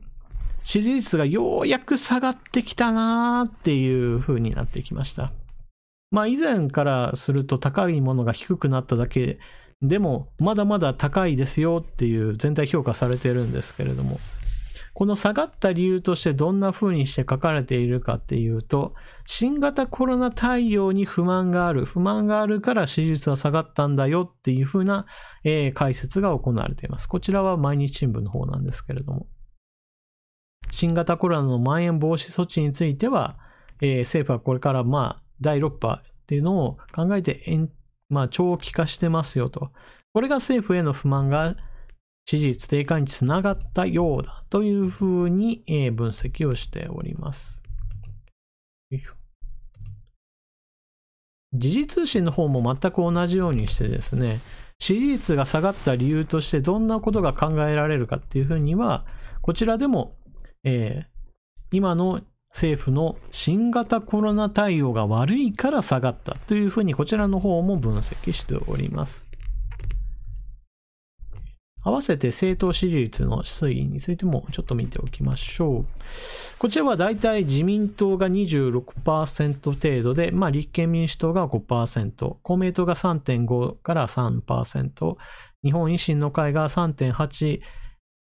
というところ、ちょっと12月が 4.9% と高かったのに比べたら落ち着いてますと。その他についても、どんぐりの背比べですという形で一番大きいのは支持なしが、57% ということで、政党支持率っていうことを考えると、現在では一番は今の政党なんかもう支持できるとこなんてないよっていう人が一番多いというふうになっております。よいしょ。で、新聞はこのようにして新型コロナ対応のことを挙げているんですけど、おそらくはですね、これは私合ってると思います。じゃあなんでかっていうと、今までの世論調査の対象っていうのが、新型コロナでリスクの高い人たちに向けて行われているなっていうふうに私は読んでいて、新型コロナ対応っていうのが一番ひどいというか、一番政府への不満が溜まった時っていうのは残念ながら菅政権の時でした。菅政権の時っていうのはワクチン接種をどんどんと進めるっていう明らかに正しい行動をしていたわけですけど、残念ながら報道ベースとしては感染者が増えたじゃないか、どうするんだ、どうしてなんだみたいなところでも大盛り上がりになってしまって、そして菅政権の政権交代へとつながってしまったと。岸田政権に変わりましたよと。で、その後しばらくは岸田政権の進めた政策っていうものもあって、ある程度感染の波が収まった状態っていうのが続いたと。そういったものを見て、特に新型コロナのリスクが高い人たちにしてみたら、よかったっていうところで、岸田政権何もやってないんだけど、新型コロナ収まったからこの政権続いてくれたら嬉しいなっていう、いわゆる去年のマイナスの感情からプラスマイナスゼロになったんだけど、でもマイナスよりはいいよね、今の政権の方がいいよねっていう形で支持率が高まったっていうところですよね。で、みんなの気持ちとしてはっていうか、私の気持ちとしては、世の中新型コロナ対応だけじゃねえだろうっていうところから突っ込むと、いわゆる外交問題、安全保障問題、経済問題っていうものを考えると、岸田政権に対する評価っていうのは私は低いです。だから世論調査で出てくるのは、どうしてもそうした外交安全保障の話なんか別に全然気にしてない人っていうのがめちゃくちゃ多いですよっていうのが残念ながら今の日本の形になっていると。で、こうなっている理由というのが何と言っても今の日本の人口構成ですよね。今、私たちは少子高齢化っていうものすごく目に見えにくい問題とちょっと戦っているっていうと変ですけれども、直面していて、少子高齢化の一番何が問題かっていうと、ある特定の年齢層の人たちがやたらめったら多いことによって、特定の世代の人たちの問題意識っていうのが、日本の政治そのものにもものすごい影響を与えるということです。高齢者の人たちの人口っていうのがもう 30% 程度っていうぐらいに言われるほどに今高齢化っていうのが進んでいます。で、この高齢者の人たちは仕事をしている人たちももちろんいるんですけれども、引退された方もたくさんおられる関係で、どうしても選挙に行く確率というのが高いっていうのも言われています。若い世代の人たちと、投票するその率において考えると、20代、30代の人と60代、70代の人たちのその投票率は、ざっくり言って3倍ぐらいあるだろうと言われています。で、そういったこともあって、政治対応として高齢者向けの政策っていうのを打ち出すと、それによって政策支持率が動きやすいっていうことが言われています。で、新型コロナ対応をすればするほど誰たちにとって評価されるかといえば、それは高齢者の人たちですよっていうことにもなるので、そのことが結局のところ今の支持率の増減にもかなり反映しているだろうっていうのが私の見方です。なので今新聞報道で新型コロナの問題が大きくなっているから支持率が高くなったっていう言われるのと同様に、なんでついこの間まで支持率が高い数字ばっかりが出てきたかって言われると、それは新型コロナが収まっていたからでしょっていう自然現象、その状態を支持する高齢者の人たちが多かったからじゃないかなと思いますね。ちなみに外交安全保障問題っていうのは新型コロナ対応で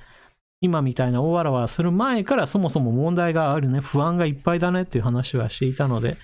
残念ながらそういった意味では外交安全保障っていうのがこの世論支持率の増減に与える影響が小さいっていうのが、ものすごく今私たちが直面している問題なんだなというふうに思っております。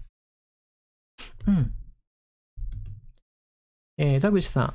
スーパーチャットありがとうございます。今夜は参加できなかったので明日アーカイブで拝見しますね。おやすみなさい。ありがとうございます。おやすみなさい。大丈夫ですよ。アーカイブ残しますので、明日ゆっくり見ていただければ問題ありません。この少子高齢化の問題っていうのはなかなか動画にしにくい、ちょっと巨大な話ではあるんですけれども、でも間違いなく現象としては様々なところで直面する問題なんですよね。高齢者人たちの向けての政策っていうのがやたらめったらと押しやすい状態になっていて、逆に言うと若者たちに対する政策っていうのが手薄になったとしても、なかなか政権の支持率とかに影響することがないっていうね。で、動画を見ている方たちっていうのは、言ってはなんですけれども、情報を自分で取りに行こうとしている人たちなんですよ。例えば今回の生放送にしても皆さんは誰かに強制されてここで生放送を見ている人なんて基本的にはいないと思います。でも世の中にはそうやって自分から情報を取りに行こうっていうそういったライフスタイルではなくて、常に誰かの発信した情報を受けるだけっていうちょっと極端な情報の受け方をされる方もいるんですよね。それが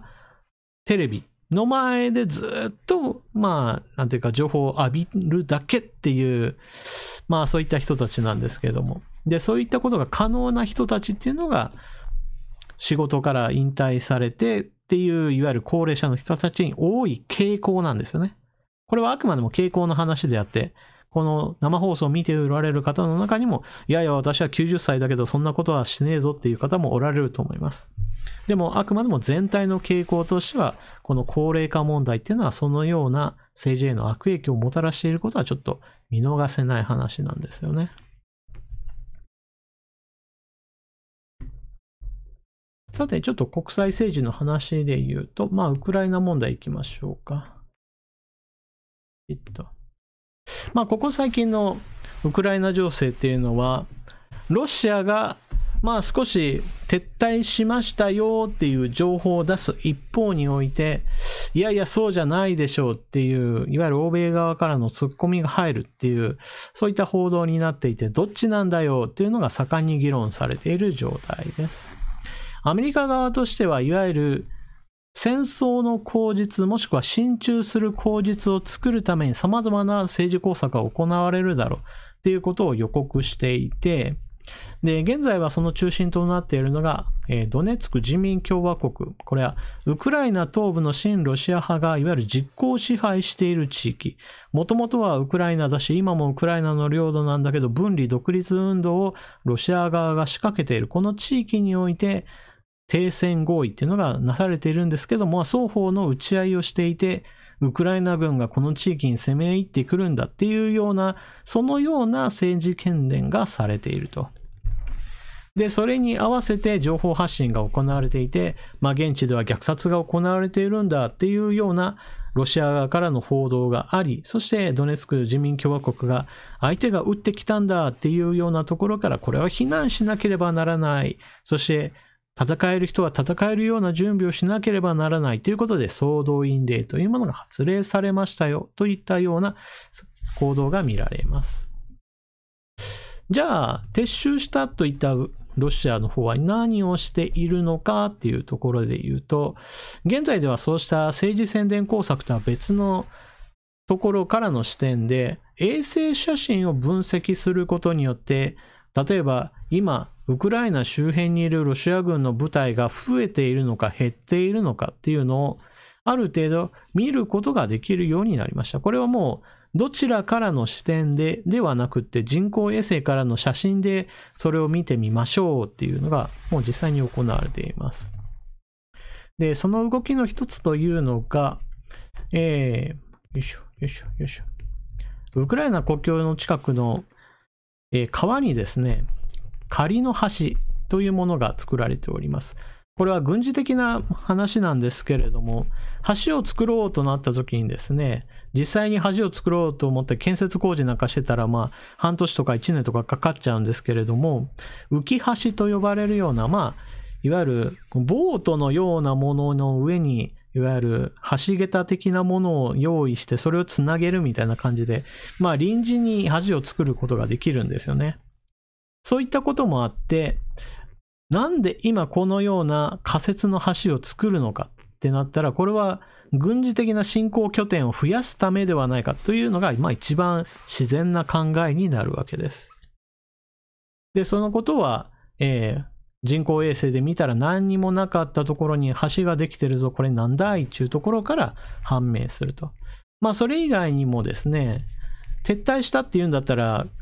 様々な兵器、戦闘車両、もしくは飛行機であるとかヘリコプターであるとか、そういったものが減るでしょうっていうのが考え方として出てくるんですけども、でも人工写真で見てみたら、人工衛星からの写真で見てみると、いろんなところ見てみたらヘリとか増えてるんですけどっていうようなものが、写真として上がってきております。よいしょ。ロシア・ウクライナ国境のヘリ部隊が増強されていますよという、こちらのニュース記事では写真が提供されております。で、これらは報道機関の行っているものなんで、こういったものは信じないぞっていう方もおられるんですけれども、例えばツイッター上なんかで言うと、ツイッター上だけではないんですけども、インターネット上においては、Facebook にしてもそうですし、Instagram でもそうなんですけども、様々な媒体を通してですね、ロシア側の現地に住んでいる人が今まで全然見たことねえぞっていうぐらいの戦闘車両の車列を撮影したりであるとか、シベリア鉄道でウクライナ側の方向に向かって走る列車に同じく戦車であるとか、輸送トラックであるとか、工作車両であるとか、そういったものがどんどんと向かっているぞっていう、そういった映像なんかも上がってるんですよね。これはちょっと欧米側のいわゆる宣伝工作ではなくて、現地の人が見た、なんだこれっていうところからの、映像とかもバンバン出てきているので、ちょっとこれはロシア側の発信している情報は疑いありと思った方が私はいいと思います。で、日本でも撮り鉄と呼ばれるような鉄道車両を撮ってものすごく喜んでいる人たちがいるようにですね、ロシアにおいてもそういったものを楽しむ人たちがいて、それらの人たちにしてみると今、このシベリア鉄道的なものでどんどんと戦闘車両がウクライナ方面に向かっているっていうのはもう写真にしても動画にしてもものすごく今、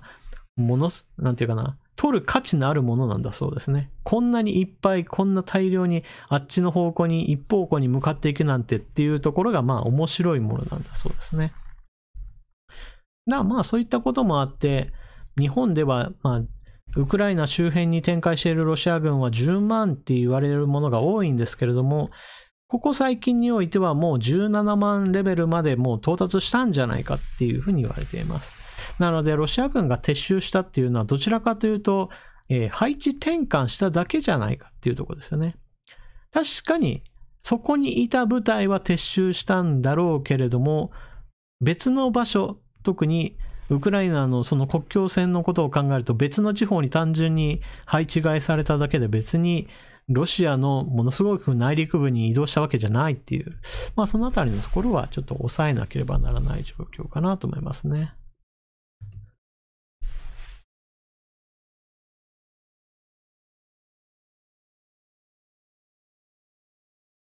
ポチッとな。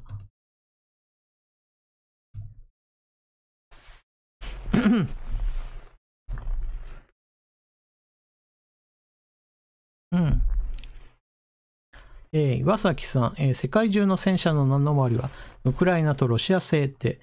篠原さんが言ってましたということなんですけれども、基本的に戦車大隊が一番多いところはっていう話になった時には、やはり、ソ連の流れを組むロシアっていうのはものすごく戦車の数が多いんですよね。EU なんかでも、どうしてもですね、戦車についてのいわゆる大規模な部隊っていうのがあんまりない状態なので、いわゆる戦車だけで戦うことを考えたら、ロシアっていうのは未だに軍事大国であることは間違いないですよと。で、じゃあウクライナが全然ないかと言われるとそういったわけではないんですが、問題なのは、ソ連時代ウクライナっていうのは確かにこの軍事的な拠点として開発、研究、そして製造なんかも請け負っていた場所なんですけれども、じゃあその後、ソ連が崩壊した以後においては残念ながらそうした産業がものすごく活発だったわけではないので、ロシアの方だと天然資源を他の国に売ることによって軍事技術の発達っていうのをソ連崩壊以後もある程度続けることができたと。しかしウクライナの場合はそのようないわゆる技術的な発展をするための元になるお金がなかったので、どうしても部隊のいわゆる近代化っていうのがロシアに比べると圧倒的に劣っている状態です。なので数だけで言うと、ウクライナ軍も別に悪くはないんだけれども、でも戦力的な質の問題になると圧倒的にロシア軍の方が上回っているので、攻め込まれたらとても大変なことになりますよ。これは短期決戦で勝敗がついてしまう可能性が高いというふうな話がされております。これはあくまでも通常戦力の話なんですけれども、今は陸上の戦車の話をしましたが、もっとひどい戦力比になってしまうのが航空戦力の方で、航空戦力の方になると、ウクライナの方はもう圧倒的な劣勢なので、残念ながら制空権を握るのはロシア側ですと。で、戦車の方を潰そうと思った時には、やはり制空権がある方が圧倒的に有利なので、やはりこちらの面においても実際の戦闘になると厳しいという話ですよね。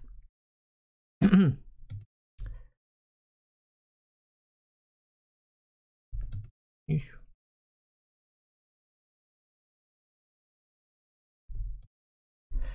このあたりですね、なんといってもロシアとアメリカと EU というこの3つの枠組みっていうのを考えたときに、もう国際政治が動いてるなっていうふうに見るわけなんですけれども、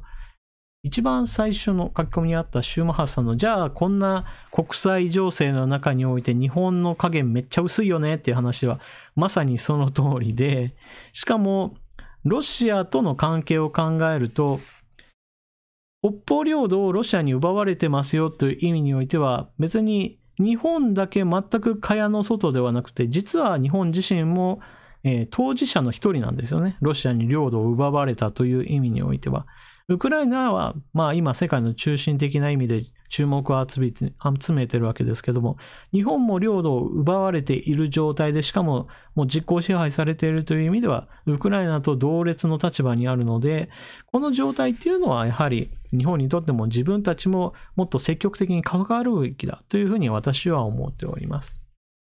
で、この件に関しては、北方領土周辺とは言わずとも北海道で大規模演習するぐらいの、腹積もりを持ってほしいという考えをするんですけれども、はっきり言ってロシアの方がその点においては残念ながら上手で、北方領土周辺においてはロシア軍の大規模演習とは言いませんが、ミサイル発射実験やもしくは演習なんかが展開されていて、あちらの方がむしろ日本を威圧しているかのような動きになっております。このあたりはですね、日本に対してもある程度の抑えを効かせておこうという考えがあるのかなというふうに考えた方がいいかなと。で、実際問題日本はこの件に関しては影が薄いっていうのもありますが、もっと言えば、はっきり言えば、日本はロシア側かなと思われる行動をとっているっていうことはちょっと見逃せない事実ですね。例えばですね、今後ウクライナで軍事的な衝突が起こった場合においては、ヨーロッパは少なくともドイツが腰が引けてる状態にもかかわらず、ようやく意見のまとまりとしては、いや、強力な経済制裁、金融制裁をかけますよっていう話へとまとまることができました。一方においては日本は、そういった欧米先進国と肩を並べる状態で、財務関係の大臣が集まった時に、いや、私もたち日本も同じように協調歩調を取りますよって言ったんだけれども、じゃあ本当にそうなのかと思ったら、その後、以前からの日程が決まっていたということもあって、ロシア側との経済協力関係の話し合いを行いますよっていうことをして、おいおいこれなんだよと、欧米の人たちに対しては、いや、経済制裁することも一緒にやりましょうねっていうようなことを言ったら、そのついすぐ直後において、ロシア側と経済協力の話し合いを持つなんて一体どういうつもりだっていうところですね。もうこのあたりは岸田政権の非常に悪い政治体制というか、外交意識の低さというか、この件に関しては、前から決まっていたんだから行いましたよっていう話、言い訳をしているわけですけれど、これに関しては、いや、今の時勢を考えると、日程的に今はちょっと無理ですねっていう、そういった形、別にもう二度と来るなとか別に喧嘩腰になる必要はないんですけれども、少なくとも最低限、今のような情勢下では、こんな経済協力の話なんかできませんねっていうところは、ここで話を通せばよかったのになっていうところですよね。これ岸田首相だからなのか、それとも日本の政府としたら誰でもなのかっていうところはちょっとわからないんですけども、少なくとも今は政権を持っているのが岸田総理である以上、こんな外交政策は私は0点です。もちろん人によってはこの0点以下のマイナス点だっていう人もいます。私の場合はあくまでも0から100までの間の話なので、0点とさせていただきます。本当ね、ちょっと世界情勢のことを考えるととてもじゃないけど、今のロシアと経済協力関係を結ぼうなんていうのはもう明らかに間違った政策だと思いますね。ちっとな。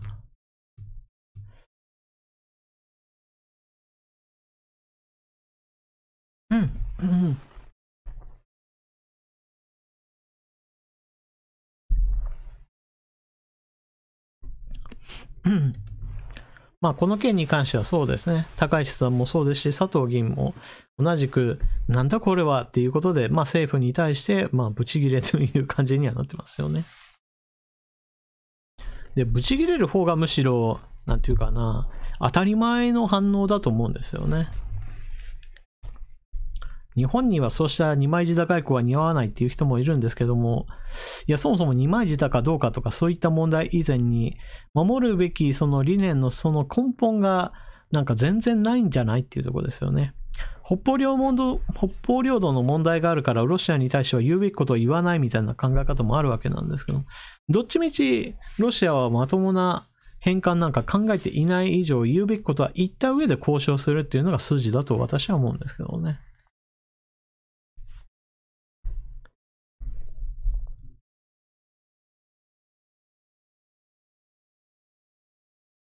で、この件に関してなんですけれども、アメリカの方で元 CIA の諜報員が、プーチン大統領はどんな風に考えているのかなっていうところを語っていたりもします。こちら朝日新聞の記事なんですけれども、プーチン大統領っていうのは軍事的な圧力を高めることによって、基本的にはヨーロッパにしてもアメリカにしても譲歩するんだっていうのがこれまでだったんだから、今回について言ってもおそらくはそのような軍事的な侵攻そのものが目的ではなくて、プーチン大統領にとっての自分の勢力圏を拡大すること、それ自体、そうした譲歩を引き出すこと、それ自体が目的になってるんじゃないかなというふうに分析しております。これは現在のウクライナ東部における親ロシア派の人たちがある程度実効支配している地域について、もうウクライナの影響を跳ねのける、そのようなウクライナの約束を引き出すことができれば、ロシアとしてはある程度矛を収めるんじゃないかなという分析ですね。で、現在のような状況が長引くことについてどのくらいマイナスに思っているかについてなんですけれども、その点について言うと、ロシアが天然資源の輸出国であるというのが一つ問題になっています。例えば軍事的な圧力を高めることによって経済的に不安定になるのは困ったなっていう話は、どちらかというと今のヨーロッパ側の方がダメージが大きいんじゃないかなという話です。これは一体どういうことかっていうと、ロシアは天然ガスにしても石油にしても輸出する側です。なので軍事的な圧力が高まることによってエネルギー価格が上昇する。天然資源の価格が上がることによって利益を得るのは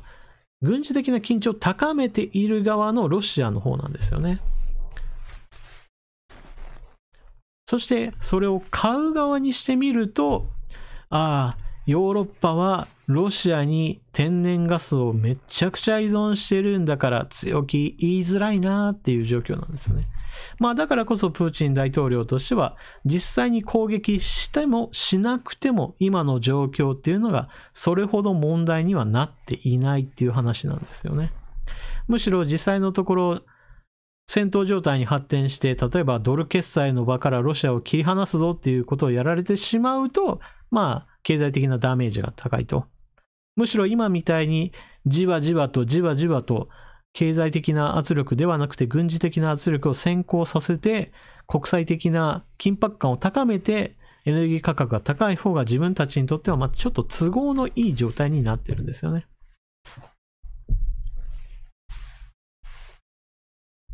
といった具合にしてこのウクライナ情勢っていうのはまだまだ目を離すことができないと。実際に軍事的な圧力を高めた上で武力行使するかどうかっていうのは全てはプーチン大統領の頭の中だけで決まることなので、一切外部からの判断っていうのはちょっと難しい状態がこのまま続くというところですよね。そして実際にこの後戦闘状態になってもならなくてもプーチン大統領はどっちに転んだとしてもある程度自分の利益を得るんじゃないかなというふうに言われております。恐ろしい話ではありますが、現在でも軍事的な力っていうのが国際情勢を操る上でも非常に有力だよっていうのをちょっと指し示している現象だと思いますね。このあたりは日本の例えば憲法9条の護憲派の人たちもよく見てもらいたい現実だと思いますよね。話し合いさえすれば何とでもなるみたいな話をする方もおられるし、なんだったらもう相手方と喧嘩になるぐらいだったら私たちは酒飲みの場でもう語らい合ってそんな戦争なんかやめさせるぜみたいなちょっと無茶苦茶な論を言う人たちもいるんですけれども、そういうのはあくまでも日本みたいな平和な状態の中だけで通じるよまよい事っていうことですよね。現実問題としては話し合いで通じることなんて非常に限られていて、力による現状変更っていうのも今でも現代でも全く通用する、そういったことはちょっと見ておかなければならないことだと思いますね。そういったわけでちょっと次行きましょうか。その他どんなニュースを用意したかな。おっと、しまった。オリンピックの話をするときに持ってこようと思ったニュース記事なんかもちょっとありましたが、いいでしょう。よ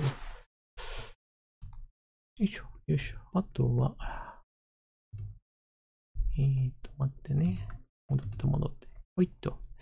さて、あと2つでございますが、桜島俊さんの書き込みについては、こちらもご紹介しますが、今の話、いわゆるウクライナ情勢とのちょっとの絡みもあるので、こちらの方をちょっと優先してまずはご紹介しましょう。上川さん、こんにちは。よろしくお願いします。さて、日本の外交が危機状態です。林外務大臣の更迭の可能性はありませんか？ 15 日。岸田総理大臣がウクライナのゼレンスキー大統領との電話会議でウクライナの主権支持を表明しました。ところが同日林外務大臣はロシアの経済発展省とロシアとの経済仲良くやりましょうとテレビ会談を行いました。こんな国が C 国から攻められても世界が助けるでしょうか。G7 は対ロ制裁の用意を調整中です。北海道オホーツク海ではロシア艦艇24隻が軍事訓練、ミサイル発射の最中です。この能天気ぶり、こんな人が外務大臣で良いのでしょうか。外務省ロシアスクールの言いなりです。しかも彼は外務大臣で経済担当ではありません。日本が滅びます。一刻も早く解任を望みます。上川さんはいかがお考えでしょうか。というわけで、ちょっと、もうすでに話した部分が結構出てきちゃいましたけれども、今の日本政府っていうのは残念ながら全く頼りないっていう頃か、ものすごい日本の未来にとっても暗雲垂れ込めるような行動をしておりますと。本来であれば欧米との協調した方がいいという私は考え方をしているので、それに対してロシア側の便宜を図るような、そういった伏線を張ってるんですよね。例えばこの後金融制裁、経済制裁をかけるぞっていう、もしも欧米が動き出した時に日本がやらない可能性がちょっとあるんですよね。というのも、日本とロシアとの関係を考えると、例えば天然ガスの輸入のその割合でいうと 10% 程度はロシア産のものを使っていると言われています。で、これに関して、依存度でいうとヨーロッパよりもずっと低いにもかかわらず、もしかしたら岸田政権はエネルギー価格やもしくはエネルギー需要といったところを一つ言い訳にして、ロシア側との、このビジネス上の関係を続けてしまうかもしれないっていうわけですよね。つまり、問題だって言ってるにもかかわらず、お金については渡し続けるみたいなことが起こりうるんですよね。で、そのためには、経済協力関係っていうのをパイプとして残しておきたいっていう今の伏線に見えるわけですよね。例えば遺憾法みたいなよく言われますけれども、外交上においてこんな問題があって遺憾に思いますなんていうのを原稿にして書いてそれを発表して、さあこれで全ての問題がなくなったから経済関係は続けていきますよって、そんな問題じゃねえだろっていうところですよね。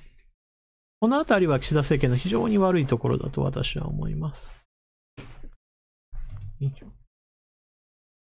というわけで、こちらは、というわけで、シュマハさんと桜島俊さんの、この2つの話を合わせて、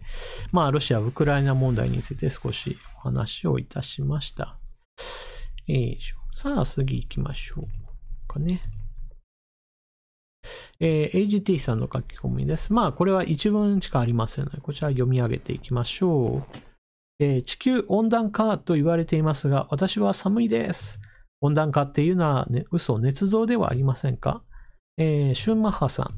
ん、同感ですね。ただ、温室効果ガスを大量発生させているのは事実です。それが地球環境にどれだけ影響があるのかわからないが、正解かと。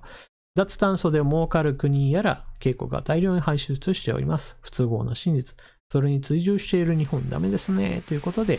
バッドマークをつけております。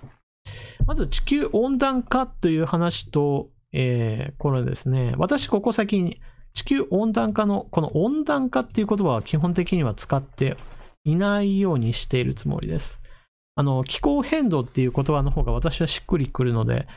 使っているんですね。というのは一体何かっていうと、暑くなった地域はより暑く、寒くなった地域はより寒く、そして夏が長くなってみたいな形でですね、気候の極端化っていうものがいろんな地域で起こっている関係で、温暖化現象だけが今の様々な気候変動の、全てを言い尽くすわけじゃないんですよね。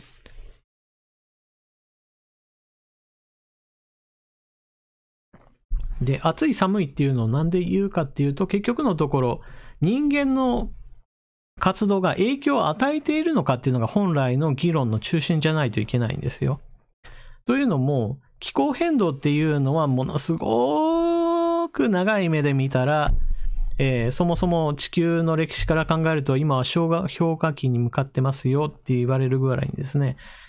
ものすごく時間の長い単位で言うと温暖化ではなくて冷却化の方向に向かっているわけです。その冷却化していく方向に向かっているんだけど、でも目先においては気温上昇が見られるな。さあこれは一体どういうことだろうっていう考え方から、その原因が人間なのかそれとも自然なのかっていうのが一つ議論になっているわけです。で、その中において人間の方が問題だろうっていう話から CO2、いわゆる温暖化ガスっていうのをいわゆる問題の本質だと捉えて何とかしていこうっていうのが今の話なわけですよね。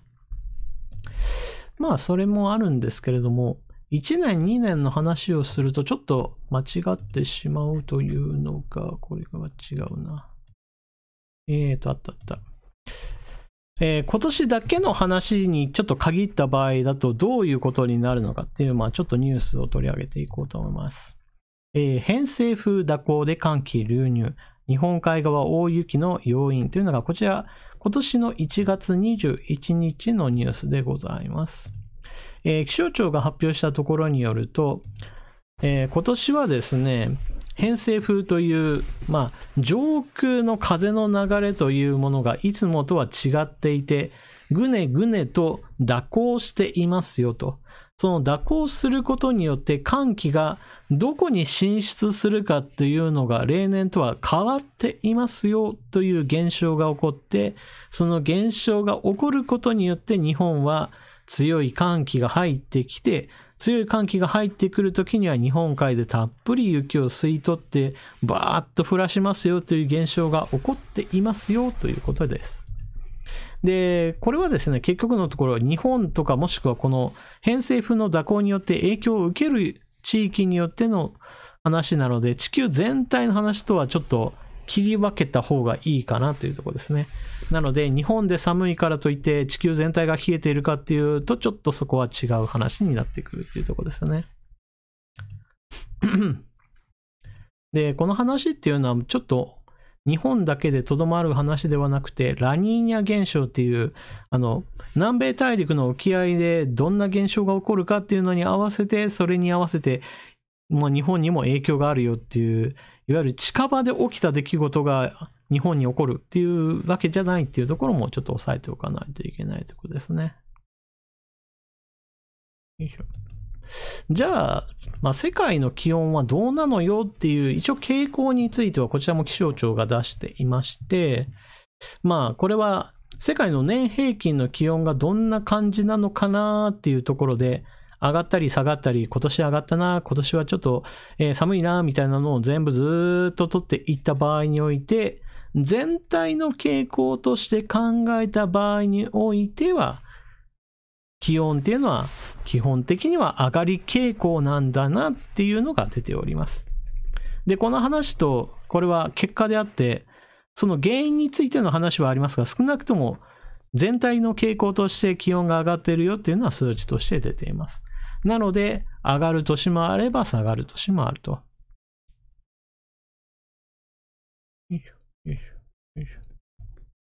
で、それで言うとですね、2021年の地球は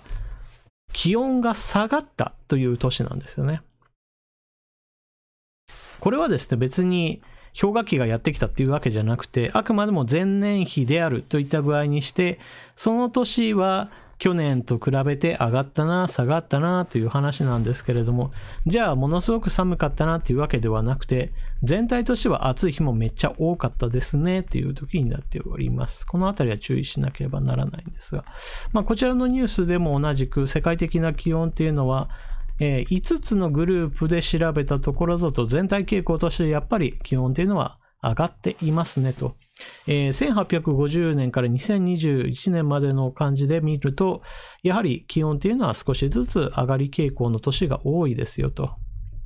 で、この中に気をつけなければならないのはですね、いわゆる環境問題をものすごくゴリゴリに推してますよっていうとこだけではない。そういったところも合わせて5つのグループが選ばれているんだけど、どこでとってもやっぱり同じような傾向になっていますよっていうところが、注意ポイントですね。で、その時によく出てくるのがアメリカではめっちゃ暑いなーっていうところがよく言われてますよね。これは昔から暑い地域であったことは確かなんですけど、ここ最近はさらにそれが加速しているっていうこともあります。で、一番大きな影響を与える理由というのは、これは温度の上昇っていうのは結果だという話をしましたけれども、原因が何なのかっていうところが今論争の中心になってるんですよね。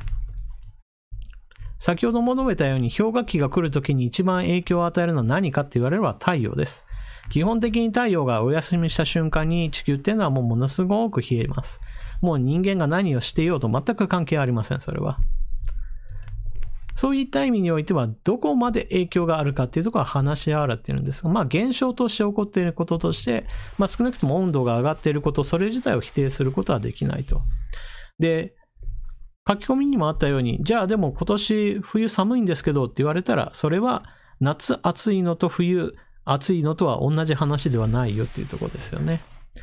夏暑い、冬寒い、でも全体としては温度上がってるねっていう話かどうかっていうところですね。冬が寒かったとしても夏がそれ以上に暑かったら全体としては、気温は上がっているという計算になります。そういったこともあってですね、例えば、北極圏では氷の融解が加速っていう話もちょっと出てますけれども、この結果としてどんなことが起こっているかっていう話をしたときに、例えば北極では氷がちっちゃくどんどんなってますよ。そして南極では大陸の上にある氷棚がどんどんと溶けて海へと流れ出してますよっていう現象が見られるというところですよね。地球がどんどんと寒冷化しているんであれば、むしろ、北極の氷はどんどんと領域が広がるはずだし、南極の氷についていても溶け出すよりもむしろどんどんと広がる方向になるはずだっていうのが、現実としてあるわけです。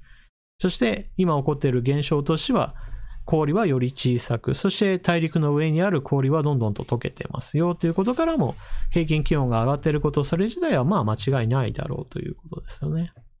これは数値として出ているのと同様に起こっている現象についてもそれを裏付ける話でございます。ポチポチと。というわけでですね、ポイントとして最初に戻りますけれども、まず地球温暖化っていうのはもうやめた方がいいっていう、気にする必要っていう意味においては、私は気候変動で捉え直した方がいいと思っています。それと冬が寒くなることと、全体の気温が上がっているかどうかっていうのはちょっと分けて考えた方がいいというところですよね。全体の傾向としては世界的に見れば気温は上がっているんだけども、でも偏西風の蛇行というものがあれば日本がとっても寒い地域になるっていうこともあるし、でも一方において地球全体においては別にそんなに寒くねえよっていう地域も出てくるというところですよね。で、気候の変動っていうのを考えると、夏暑すぎる地域と、いやそうでもないなっていう地域も起こったりして、結局地域性のムラっていうのもあるので、日本だけが極端に暑い、極端に寒いっていうことがあったとしても、さあそれが地球全体に当てはめられるかどうかっていうのは、また別の話になるっていうのがこの話の難しいところでございます。よいしょ。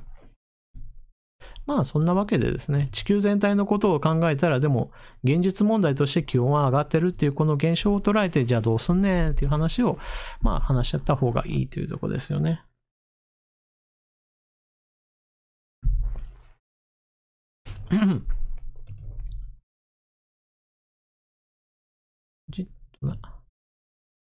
このあたりの話は基本的にはですね、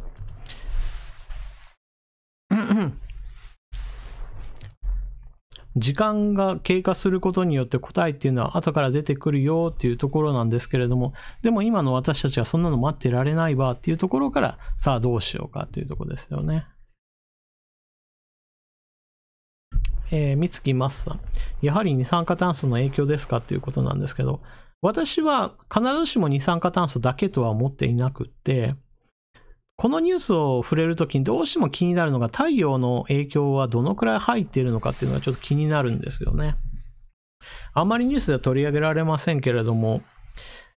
この地球の大気の状態が変わることによって太陽から入ってくるエネルギー量っていうのがどうしても地上の部分で変わってくるんですよね。で、この太陽の影響っていうのを無視した状態で、気候変動を考えるのはちょっと違うんじゃないかなと思っていて。もちろん、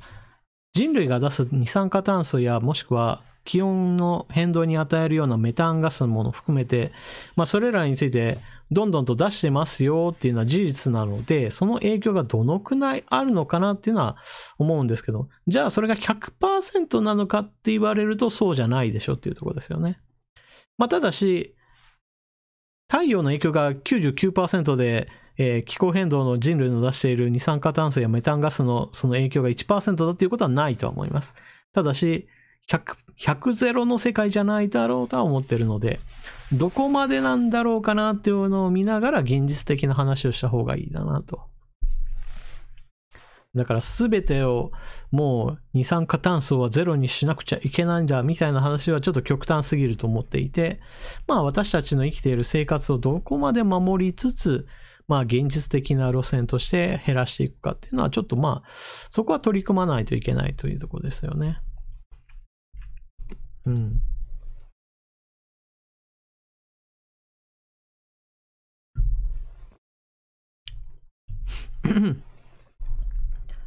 ともさん、水蒸気も温暖化ガスです。それはどうかなと思いますけど。下流再生さん、太陽の活動期がほぼ8割でしょうということですけど。まあ、あとの2割の部分で、じゃあ人類がっていうところを考えるって感じですよね。結局の太陽の活動については基本的に人類ではどうしようもできない部分なので、活動が活発になりすぎてるなって言って、じゃあ人間がどうこうして太陽の動きを抑えようなんていうことは、まあほぼ不可能ですからね。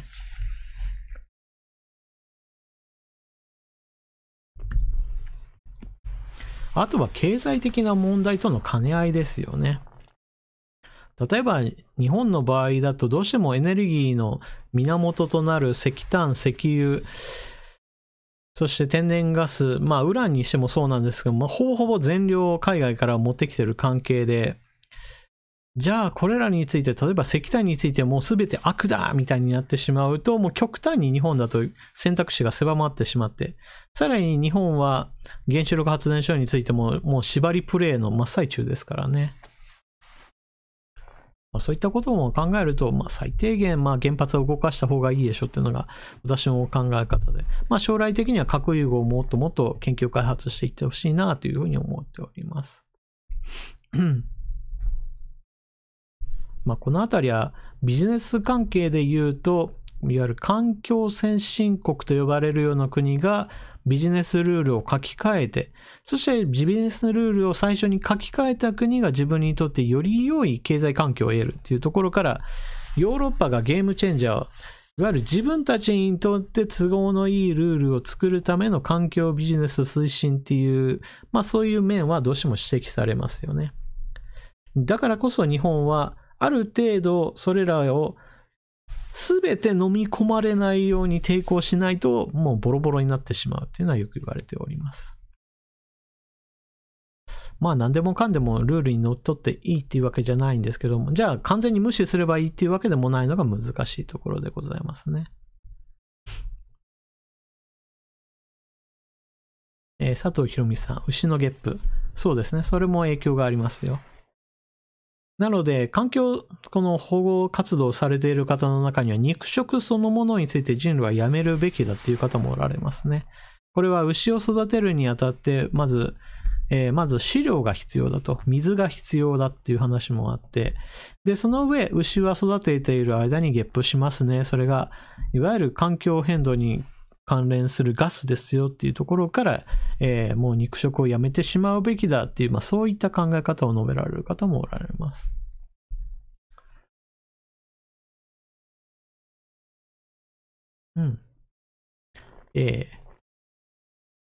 ヤノット3さん、虫食べよう。これは国連が言ってるやつですよね。国連では食料をみんなに行き渡らせるためには肉食をやめて、昆虫食をみんなが標準にすれば、いわゆる地球上における飢餓の問題を解決することができるという提案を行っております。ただしですね、現実問題としてそれをみんなが受け入れるかっていう巨大な問題は完全に無視した状態なので、私はそれはうまくいかないだろうなと思いますね。ただ、東南アジア、特に日本でもそうなんですけど、虫そのものを食べるっていう文化はそれ自体はあるので、どこまで現実路線に落とし込んでくるかですよね。日本だと、ミドリムシを粉状にしてっていうようなそんな会社もありますけれども、コオロギなんかも粉にして食べて、チップスにするっていう手もあって、無印良品のコオロギ入りチップスはそれなりに売れてますよなんていうニュースも見たことあるんですけれども、見えないような形で混ぜ込んでいくっていうのは一つありなのかなと思うんですけどね。ただですね、虫をそのまんま煮付けにしたもの的なものをさあみんな食べてねって言われてもやっぱり抵抗感はちょっとあるので、よほど子供の頃から食べてないと難しいとこですよね。009サイボーグさん、昆虫は糧食のタンパク質ですか？はい、その通りでございます。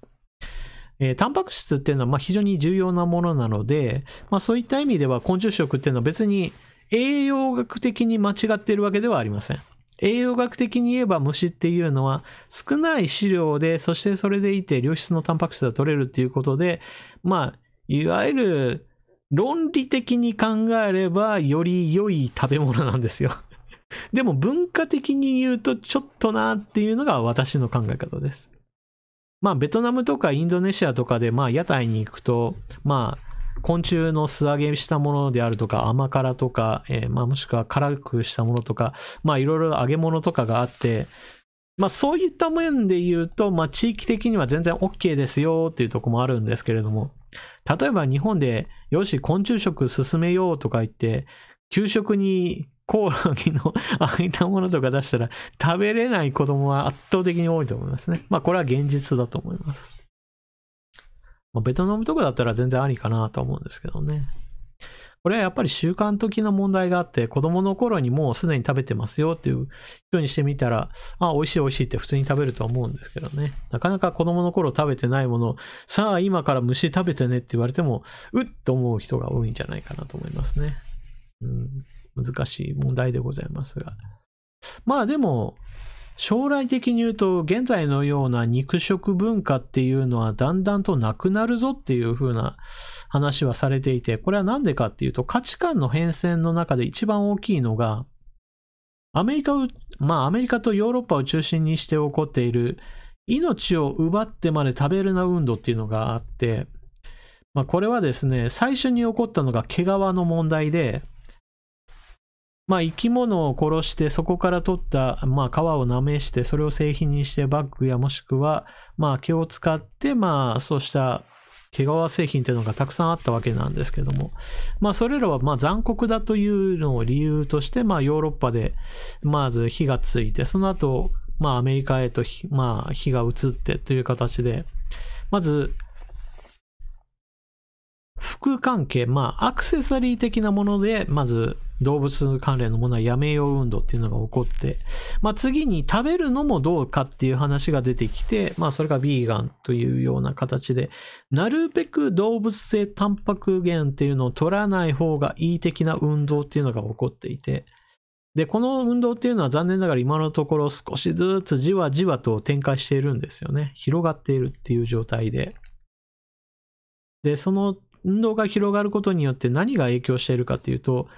まあ生きているものを殺してまで食べる必要ないだろうっていうこの概念や考え方っていうのがある程度一定の支持を広げていて、まあそれらを食べている人に対するいわゆる罪悪感を植え付ける運動っていうのも広がってるんですよね。いや、牛を食べなくてもいいでしょっていう、まあ豚とかですね。まあ魚とかだったらもう自然界から取ってきて食べるものがまあ基本的に多いわけで、それらの人たちはどういうわけか哺乳類を中心にしてダメっていうパターンが多いんですけれども、まあ何にしてもそのような影響で将来的には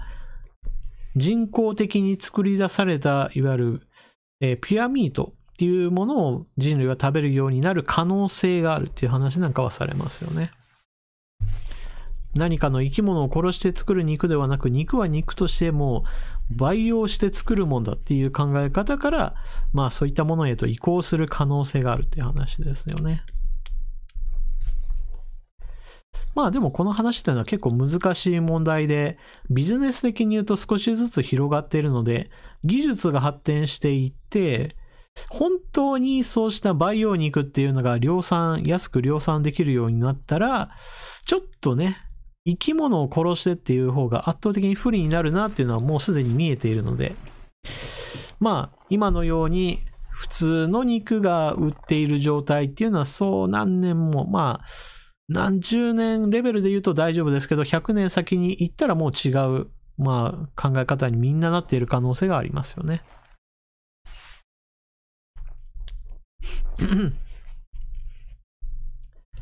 まあこのあたりも論理的な話と文化的な面とか、まあそういったものとものすごい絡み合う複雑な話になってますよね。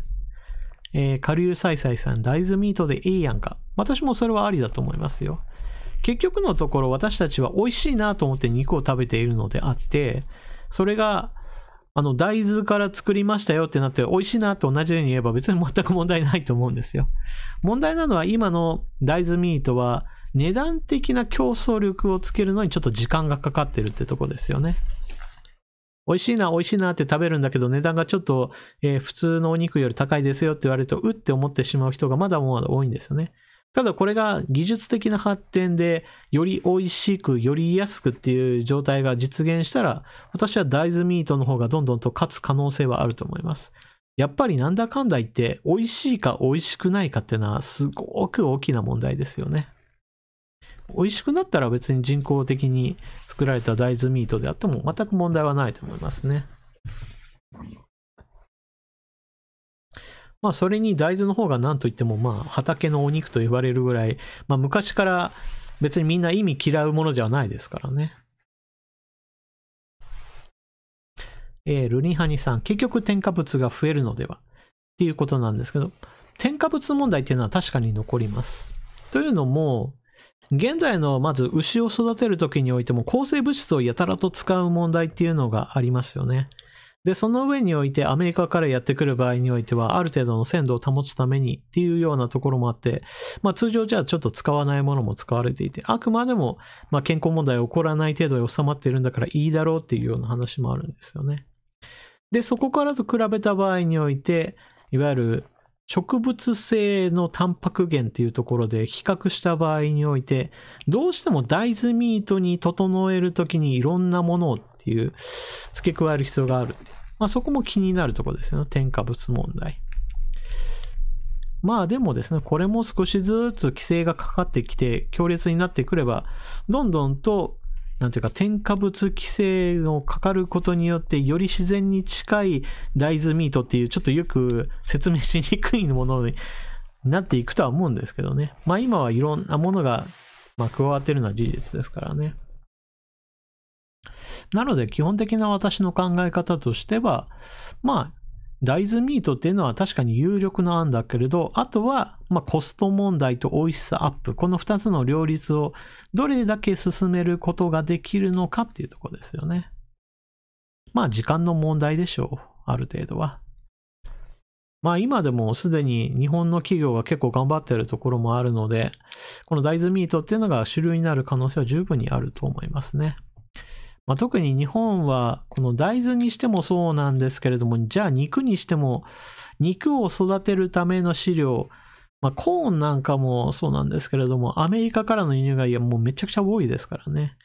国内の自給を考えた時において、例えば大豆ミートが主流になったら、もうみんなで大豆を作ってね、米からの転換としてなんとか大豆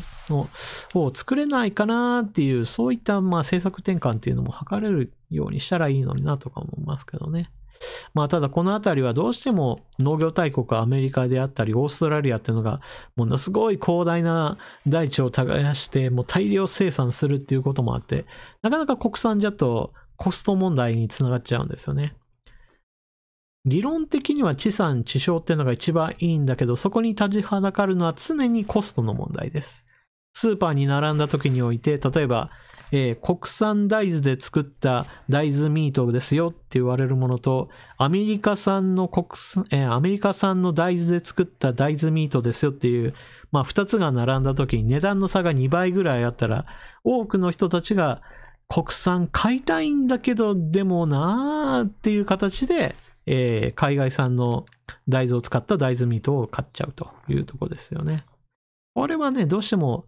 今でもいろんなところで起こっている問題で、国産であって、しかも値段が同じだったらそれは国産選ぶでしょっていう人は多いんですけども、選びたいんだけど国産の値段の方明らかに、30% とか 40% どころじゃなくて2倍以上値段高いんですけどってみたいなことになっていて、買いたいんだけど買えないですよっていう人たちは多いんですよね。このあたりコスト問題をいかにしてクリアしていくかっていうのがこれからの課題ですよね。だから地産地消を進めるんだっていう旗振りを農水省が進めるときには同じようにいかにして国産でも海外産と戦えるコスト、いわゆる値段の問題を解決するか、そこにも技術開発の要素っていうのが非常に大きいですよね。ニュートンさん、今も本当の豆腐は高いですよね。そりゃどうしても高くなると思います。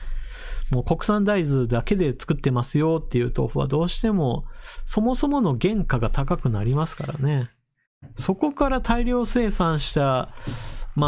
海外の豆を使ったものと比べたときにね、同じ値段で勝負っていうのは難しいですからね。まあそのあたりのところは、まあどこまで政治が関われるかっていうのはわからないんですけども、少なくとも旗振り役としての農水省はそのようなところにも力を入れてほしいところですよね。まあ実現するためにはなかなか難しいかもしれませんけれども、少なくとも取り組んでほしいところですよね。おもちパンダさん、大豆ミートで唐揚げ作ったら誰も食べなかった。豆臭いの。なかなか匂いを取るための工夫が必要っていうところですよね。難しいところです。まだまだ大豆ミートっていうのは始まったばかりだというふうに私は思っていて、まあ完成形が出るまでにはちょっと時間がかかるだろうなと思いますね。この間1600円の豆腐をもらったら全然別物だ。1600円、1丁1600円ですか。それはもうすごいですね。確かに。私そんなに高価な豆腐は食べたことがないですね。M マットさん、国内製造は眉唾。多分ですね、国内製造はしてるんだと思うんですよ。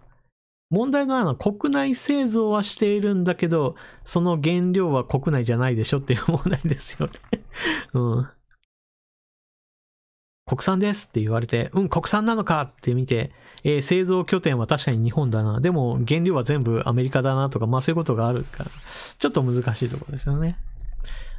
原料の段階から日本産のものを 100% で、そして日本が国内で作ってますよっていうところが、まあそこまで行くまでにはちょっとね、コストの問題が立ちはだかりますよね。ともさん、リッター1000円の牛乳ってのは、1000円ですか？高いですな。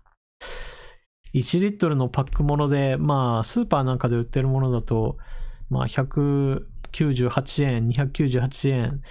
まあ高いものでも、まあ398円かなぐらいのところをはるかに超えて、まあ1リットル1000円ですか。すごいですな。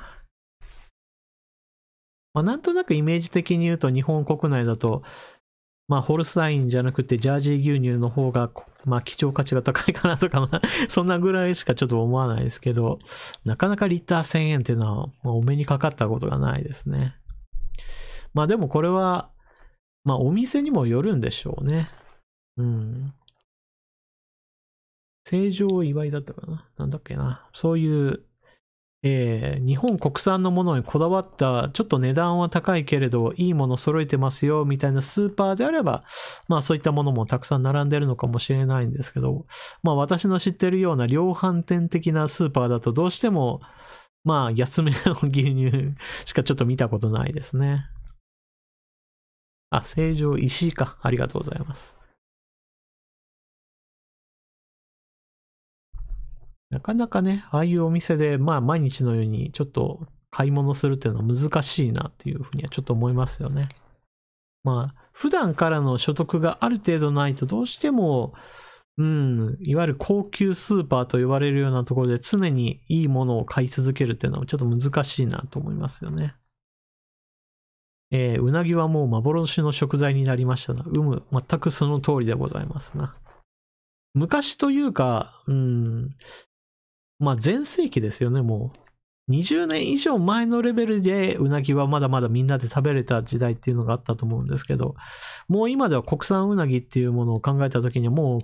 ごくごく貴重品みたいな感じになっちゃってますよね。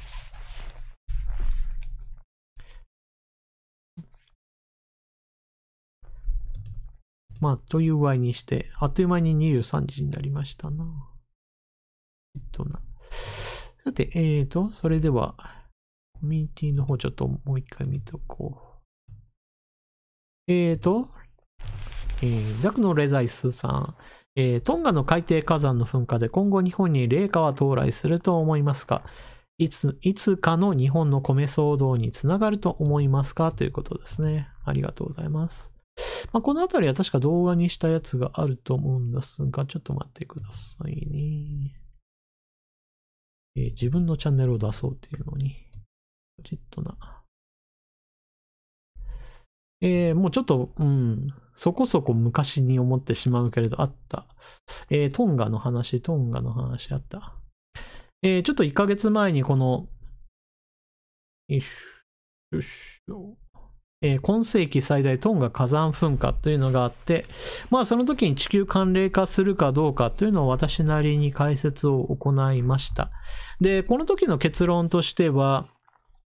まあ地球全体にわたるようないわゆる寒冷化現象を引き起こすほどではないというのが私の見方でございます。まあ今のところ分かっている範囲で言うと、フィリピンのピナツボ火山の大噴火によって引き起こされた地球寒冷化現象は地球の平均気温をまあ 1.5 度程度下げましたよというのが分かっております。これはもう過去の事実としてありますと。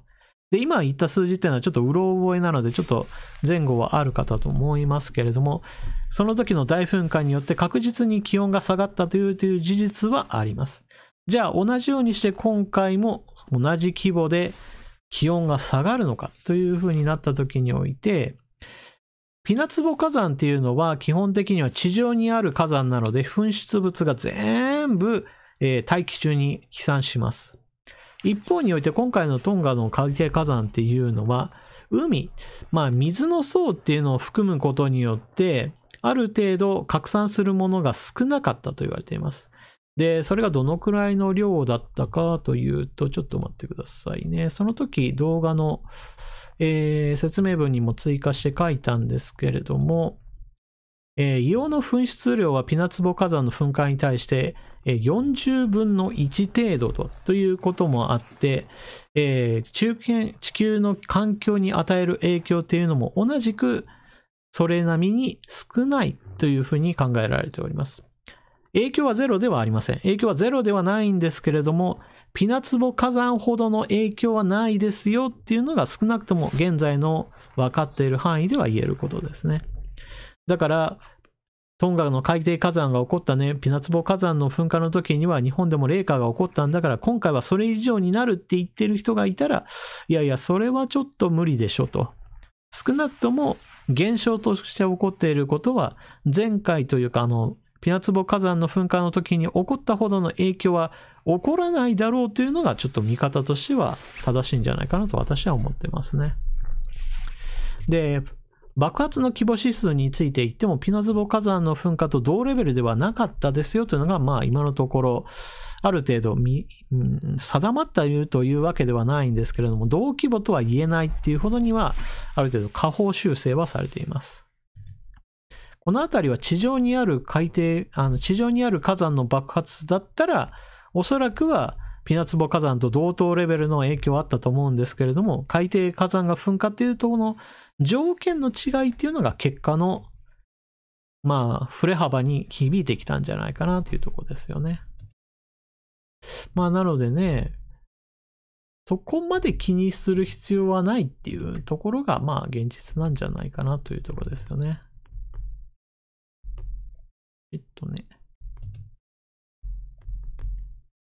まあ、ただしですね、別に火山の噴火があってもなくても冷夏が来る来ないっていうのはまた別の問題として発生するので、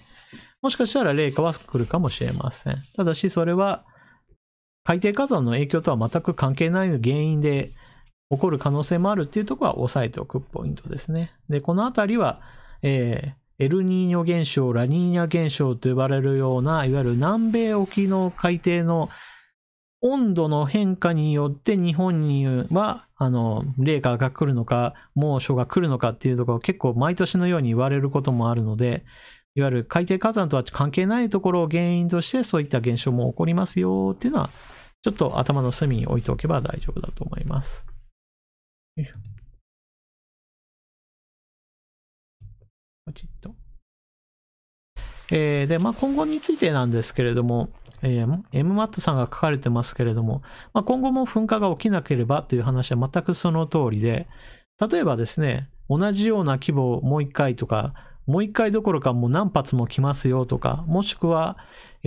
海底火山ではなくってアメリカのイエローストーン公園にある大噴火が、まあ、懸念されている場所があるんですが、そこで大噴火が起きましたよとか、全く違うところで大きな噴火が起こってっていうようなことも十分考えられるわけなので、まあ、今後どうなるかについては未来はわからないということですよね。仙国さん、いつの間にか話題が消えた海に漂う軽石。そうですね。軽石について言うと、どうしても海流の影響によってぐるぐる回っているっていうこともあって、沖縄から例えば日本列島へと、いわゆる関東地方に上がってきたなと思ったら、その後どうなったんだって言ったら、まあその後もどんどんと海流に流されて遠ざかっていくんですよね、日本からはどうしても。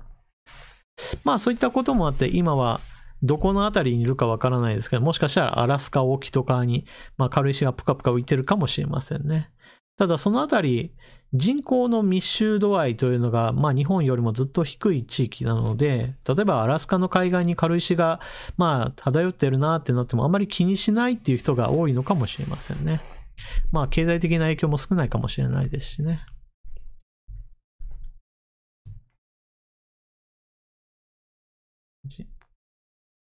よいしょ。さて、というわけで、皆さんからの書き込みについては、一応全件チェックできたんじゃないかなと思いますが、抜けているものはないかなと。AGT さんの書き込みもう一件ありましたね。地球温暖化とともに、ロシアのプーチン大統領はウクライナに、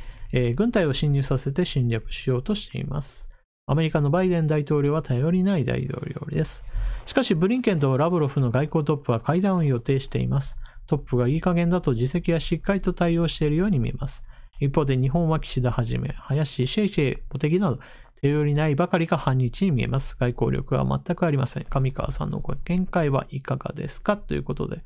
まあちょっとこれは他の方の話の時にもしましたけれども、まあ基本的に今の岸田政権っていうのは、ロシア側の肩を持つんじゃないかなっていうところを疑われるような行動をとってますというところで、評価点としてはもうめちゃくちゃ悪いですよと。少なくとも欧米と肩を、協調歩調をとって経済制裁や金融制裁に参加するというようなことに一応共同声明出した、その場において日本も連名したはずなのに、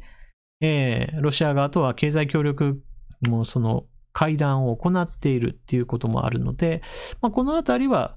非難されて当然だというふうに思いますし、信頼できないと言われても、これは岸田政権の受けるべき批判だと思いますね。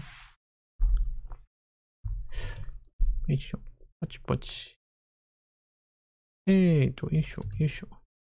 おもちパンダさんの書き込みご紹介。ちょっと長いので、こちらは読み上げソフトでいきましょう。顔文字のとこを読み上げソフトどうなるんだろうって、ちょっと疑問に思いながらいきます。私が気になったというか憤慨したニュースについては、桜島俊さんや兵庫佳子さんがお話ししてくださっているのでのんきなお話など、先日、ツイッターでフィフィさんのツイートが流れてきました。エジプト人のお母様が日本のテレビを見ていて、この人たち韓国人なの？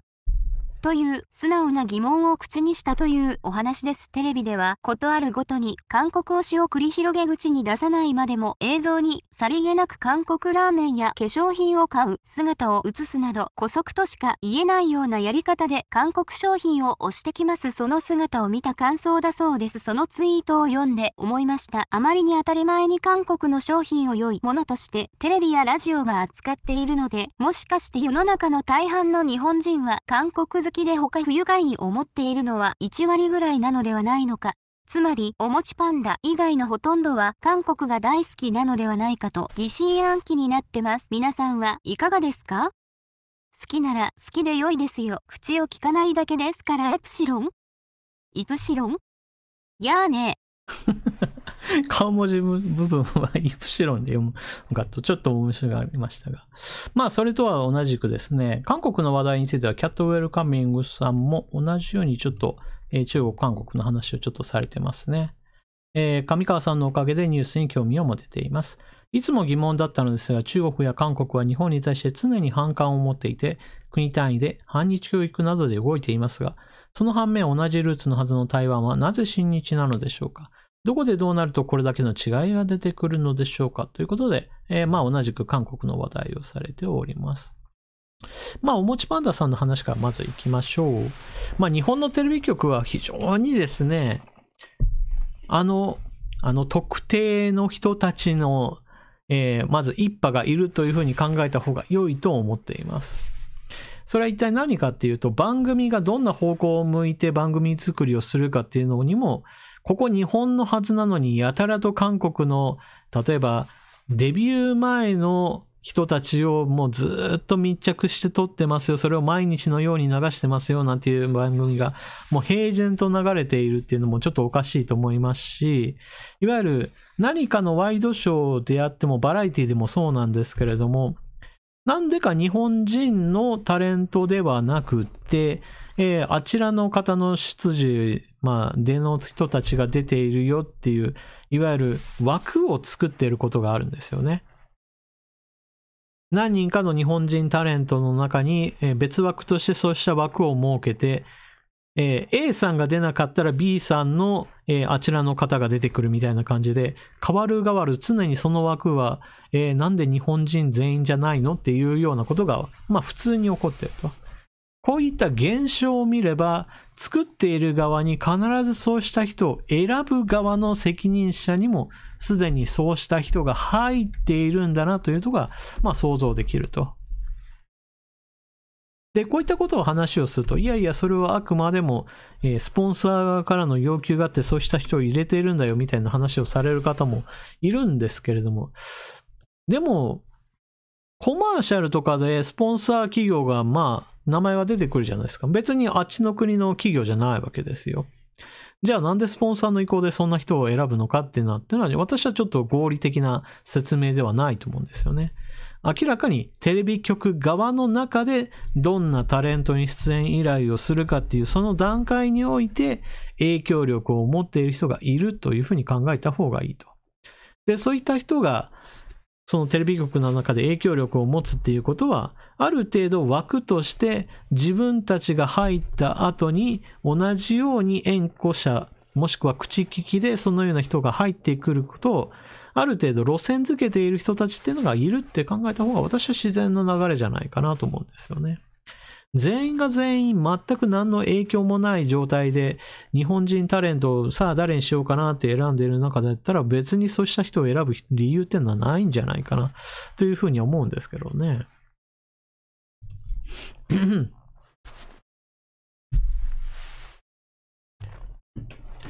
といった具合にして日本のテレビ番組を見ているんだけど、あれこれ日本人の人じゃなくてあちらの国の人ですよねっていうところを疑問に思う。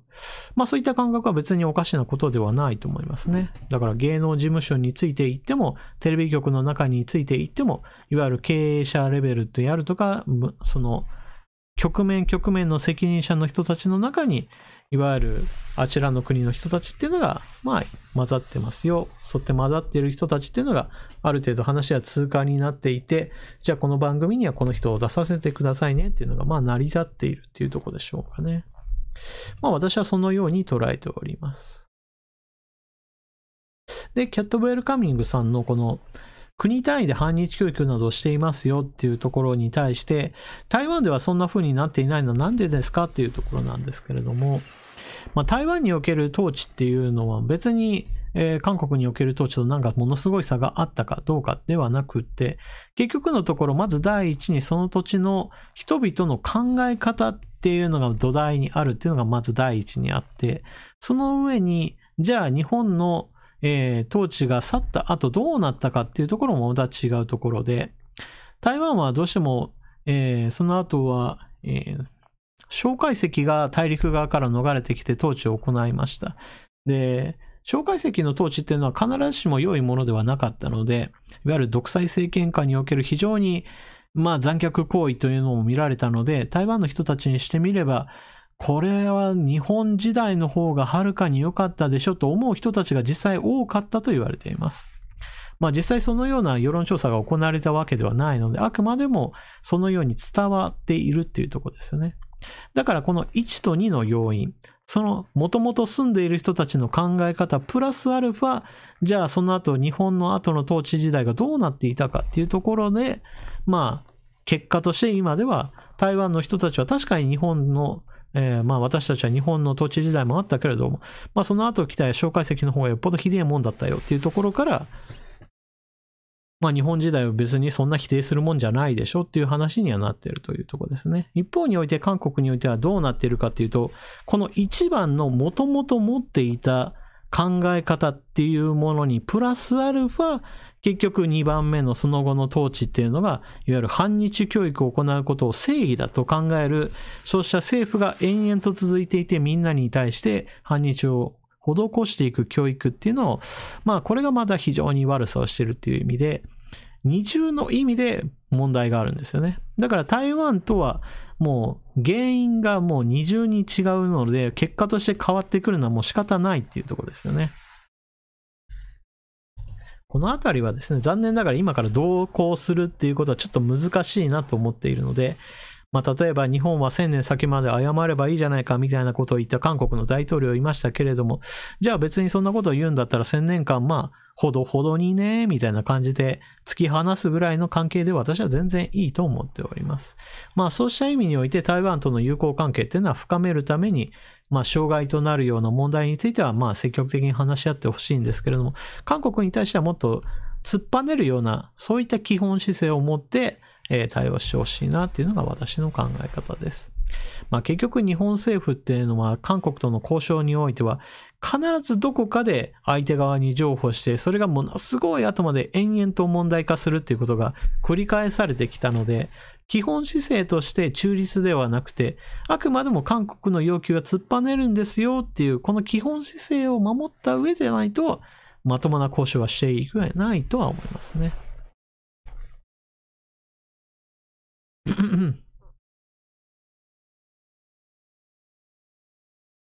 いしょ。ち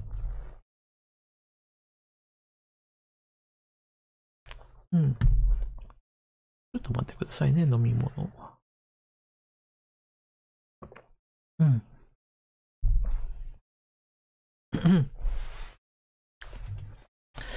日本の統治時代についての評価っていうのは残念ながら少しずつ変化するものなので、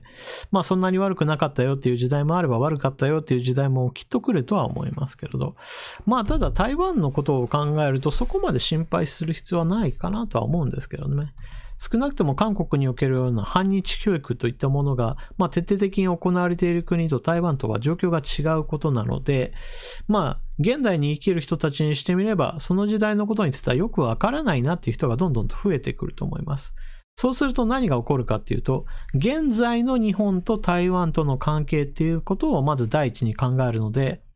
過去の関係っていうのを評価をするしないっていうのがそもそも選択肢として上らないんですよね。一方において韓国ではどうしても子供の頃から反日教育っていうのを行おうとしているので、もう悪いものだっていう前提からスタートする時点において過去どうなったかっていう評価はもう悪いものだっていう先入観からスタートするので、日本統治自体は全てが悪いっていう思い込みでスタートするのが韓国の状況だと。なのでこの反日教育をやめない限りは残念ながらこのような変化っていうのは良い方向には向かわないっていうところですよね。レザイスさん、台湾侵攻されたら本格反日教育するとも。この点について言えば、大陸側に飲み込まれてしまったら中国側の教育方針というのが、徹底されることになるので、現在の台湾の延長線上とは違うことになるので、そこはその通りだと思いますね。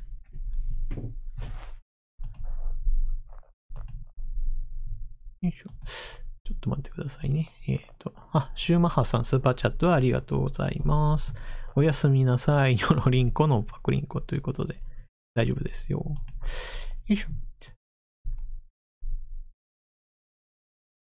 というわけで、今日の皆さんの事前の書き込みについては、